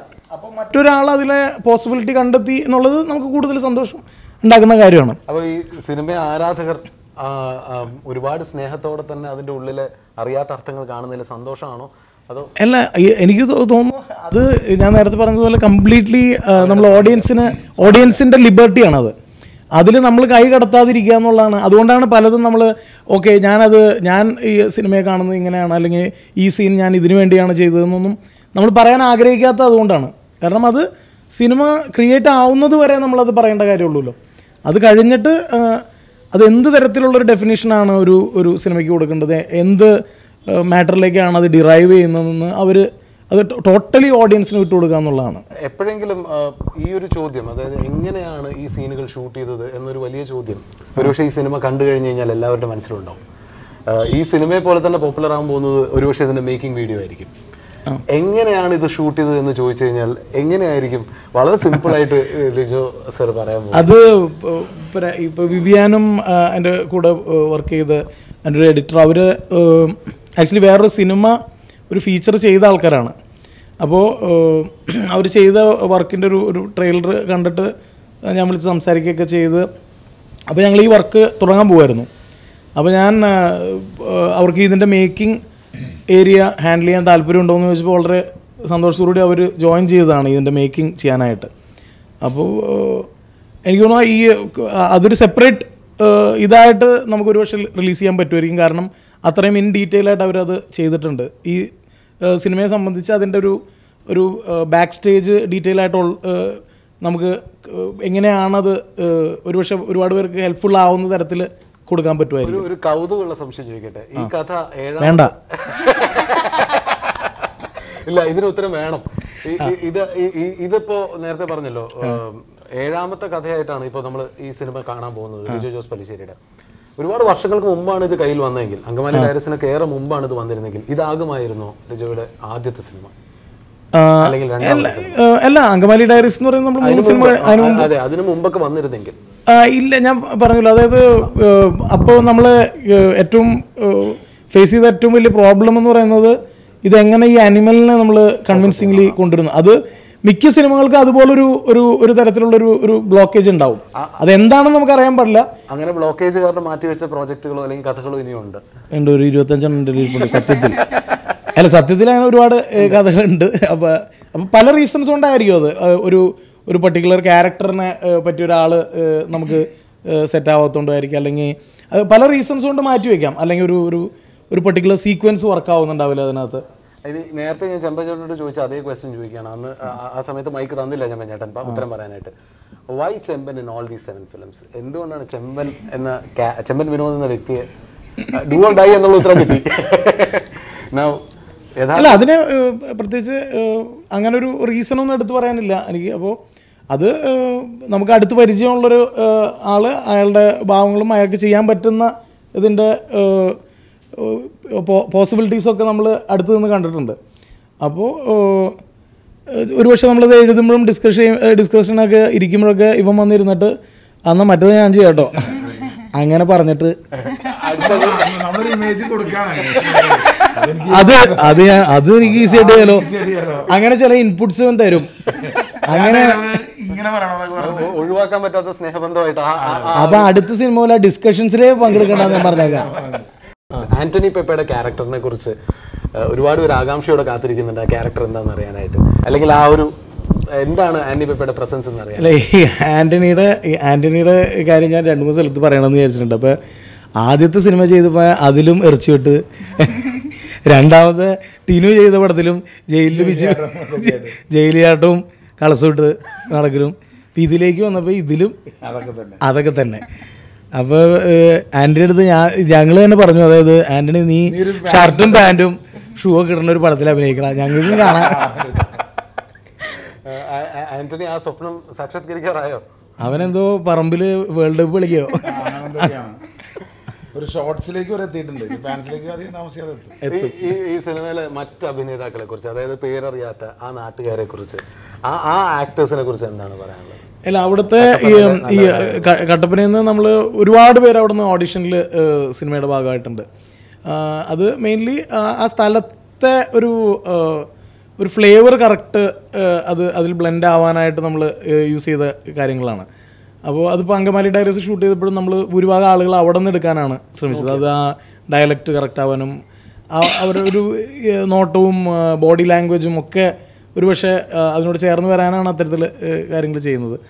അപ്പോൾ അവിടുത്തെ ഒട്ടുമിക്ക ആളുകളും വളരെ നല്ല ആർട്ടിസ്റ്റുകളായിട്ടും ഭയങ്കര ഇൻവോൾവായിട്ട് അതിൻ്റെ ആ പ്രോസസ്സിൻ്റെ ഭാഗമായ ആളുകളുമാണ്. കാരണം വെച്ചിട്ടുണ്ടെങ്കിൽ ഒരു പക്ഷേ ആ സ്ഥലത്ത് അതുപോലൊരു സിനിമ സംഭവിക്കുന്നു, അതിൻ്റെ ഭാഗമാകുന്നു എന്നുള്ള എക്സൈറ്റ്മെൻറ്റിൽ ഒരുപാട് പേര് അതിൻ്റെ ഭാഗമായി. പ്രത്യേകിച്ചും ഈ ക്ലൈമാക്സ് ഏരിയയൊക്കെ ഞാൻ പറഞ്ഞില്ല, അത് അതുപോലെ കുറച്ച് കോംപ്ലക്സ് ആയിട്ടുള്ള അത്രയും വലിയ ക്രൗഡ് പിന്നെ വേണ്ടുന്ന ഒരു സീക്വൻസ് ആയിരുന്നു. അപ്പോൾ അതിൽ അങ്ങനെ വളരെ ഡിസിപ്ലിൻഡ് ആയിട്ടുള്ളൊരു ക്രൗഡാണെങ്കിൽ മാത്രമാണ് നമുക്ക് അത്തരത്തിലുള്ളൊരു സീക്വൻസ് എടുക്കാൻ പറ്റുള്ളൂ. അപ്പോൾ ഈ കട്ടപ്പന എല്ലാവർക്കും പ്രത്യേകം നന്ദി ഞാൻ രേഖപ്പെടുത്തുന്നു. ഈ ക്രൂ തന്നെ ഒരു ഭയങ്കര ആക്റ്റീവ്. ഇപ്പൊ ടിനു പാപ്പച്ചൻ ഓൾറെഡി ഒരു സിനിമ അസോസിയേറ്റ് ആയിരുന്നു, പിന്നെ വീണ്ടും അസോസിയേറ്റ് ആയി വന്നു. അപ്പോൾ ലിജോ ക്ലോസ് സർക്കിൾ ഭയങ്കര സ്ട്രോങ് ആയിട്ട് സപ്പോർട്ട് ചെയ്തിട്ടുണ്ട്. അല്ല, ഇതെല്ലാം ഇപ്പോൾ ഈ ടിനുവിൻ്റെ കാര്യമൊക്കെ എടുത്ത് പറയേണ്ടതെന്ന് വെച്ചിട്ടുണ്ടെങ്കിൽ, ഇപ്പോൾ ഇതുപോലെ വലിയ ഒരു ക്രൗഡ് മാനേജ്മെൻറ്റിലൊക്കെ ടിനുവിൻ്റെ പാർട്ട് വളരെ വലുതാണ്. കാരണം വെച്ചിട്ടുണ്ടെങ്കിൽ അത് കോർഡിനേറ്റ് ചെയ്യുക, അത് നമ്മൾ പ്രതീക്ഷിക്കുന്നത് പോലെ മൂവ് ചെയ്യിക്കുക എന്നൊക്കെ ഒരു വലിയ കാര്യമുണ്ട്. അപ്പോൾ ടിനു ഈക്വലി, അതായത് ഒരു ഡയറക്ടർ തന്നെയാണ് ടിനു. അപ്പോൾ ആ ഏരിയ അത്രയും ഈസി ആയിട്ട് ടിനുവും ഹാൻഡിൽ ചെയ്യാൻ പറ്റുന്ന ഒന്നാണ്. അപ്പോൾ അത്തരത്തിൽ ഞാൻ പറഞ്ഞില്ല, അപ്പോൾ അതൊരു ഇപ്പോൾ ഇത്തരത്തിലുള്ള വലിയ ഒരു ക്യാൻവസിൽ ചില കാര്യങ്ങൾ നമ്മൾ ചെയ്യാനായിട്ട് അതൊരു കംപ്ലീറ്റ് ടീം വർക്ക് ആണ്. നമ്മളത് ഡിസൈൻ ചെയ്യുന്ന ഒരാൾ, ആ വിഷൻ ഇതിലേക്ക് ഒരു ഡയറക്ഷൻ കൊടുക്കുന്ന ആൾ മാത്രമാണ്. ഒരുപക്ഷെ സിനിമ കാണാത്തവർക്ക് വേണ്ടിയിട്ടുള്ള ഒരു ചോദ്യം കൂടിയാണ്, ക്ലൈമാക്സിൽ ഒരു സർപ്രൈസ് സൂക്ഷിക്കുന്ന ഒരു ശീലം ലിജോ ജോസ് എനിക്ക് പണ്ട് പോലെ ഉണ്ട്, എന്താണെന്ന് അറിയാൻ പാടില്ല. അങ്ങനെ ഒരു ശീലം ആസ് എ മേക്കർ ഒരു വണ്ടർ അല്ലെങ്കിൽ ഒരു ഞെട്ടൽ ഒളിപ്പിച്ച് വെച്ചിട്ടുണ്ടോ? കാരണം അങ്ങനെ ഇനിയിപ്പോ ഞാൻ ഞെട്ടെന്ന് പറഞ്ഞിട്ട് ആരും ഞെട്ടിയില്ലെങ്കിൽ എന്ത് ചെയ്യും? അല്ലെങ്കിൽ ആളുകൾ ഇങ്ങനെ പറഞ്ഞില്ല, ഞങ്ങളൊന്ന് ഞെട്ടട്ടടാ എന്ന് പറഞ്ഞാലോ. അപ്പൊ ഞാൻ ഇത്രയും ചോദ്യം ഷാൻ ചോദിച്ചല്ലോ, ഞാനൊരു ചോദ്യം ആദ്യമേ ഒരു 10 മിനിറ്റ് അല്ല അങ്ങനല്ല, അതായത് ഇപ്പം നമ്മൾ ഇത്ര നേരം ഷാൻ ഇത്ര ഈസിയായിട്ടും വളരെ പ്ലസന്റ് ആയിട്ടും ഇന്റർവ്യൂ ചെയ്തു. അപ്പോൾ ഷാനിത് നിർത്തണമെന്ന് തോന്നുന്നുണ്ടോ? ജല്ലിക്കെട്ട് എന്ന ഈ സിനിമയ്ക്ക് വേണ്ടി കേരളം മുഴുവൻ കാത്തിരിക്കുകയാണ്. എല്ലാ ആശംസകളും നേരാണ് director Lijo Jose Pallissery, Chemban Vinod, Shanti, editor Deepu. Thank you.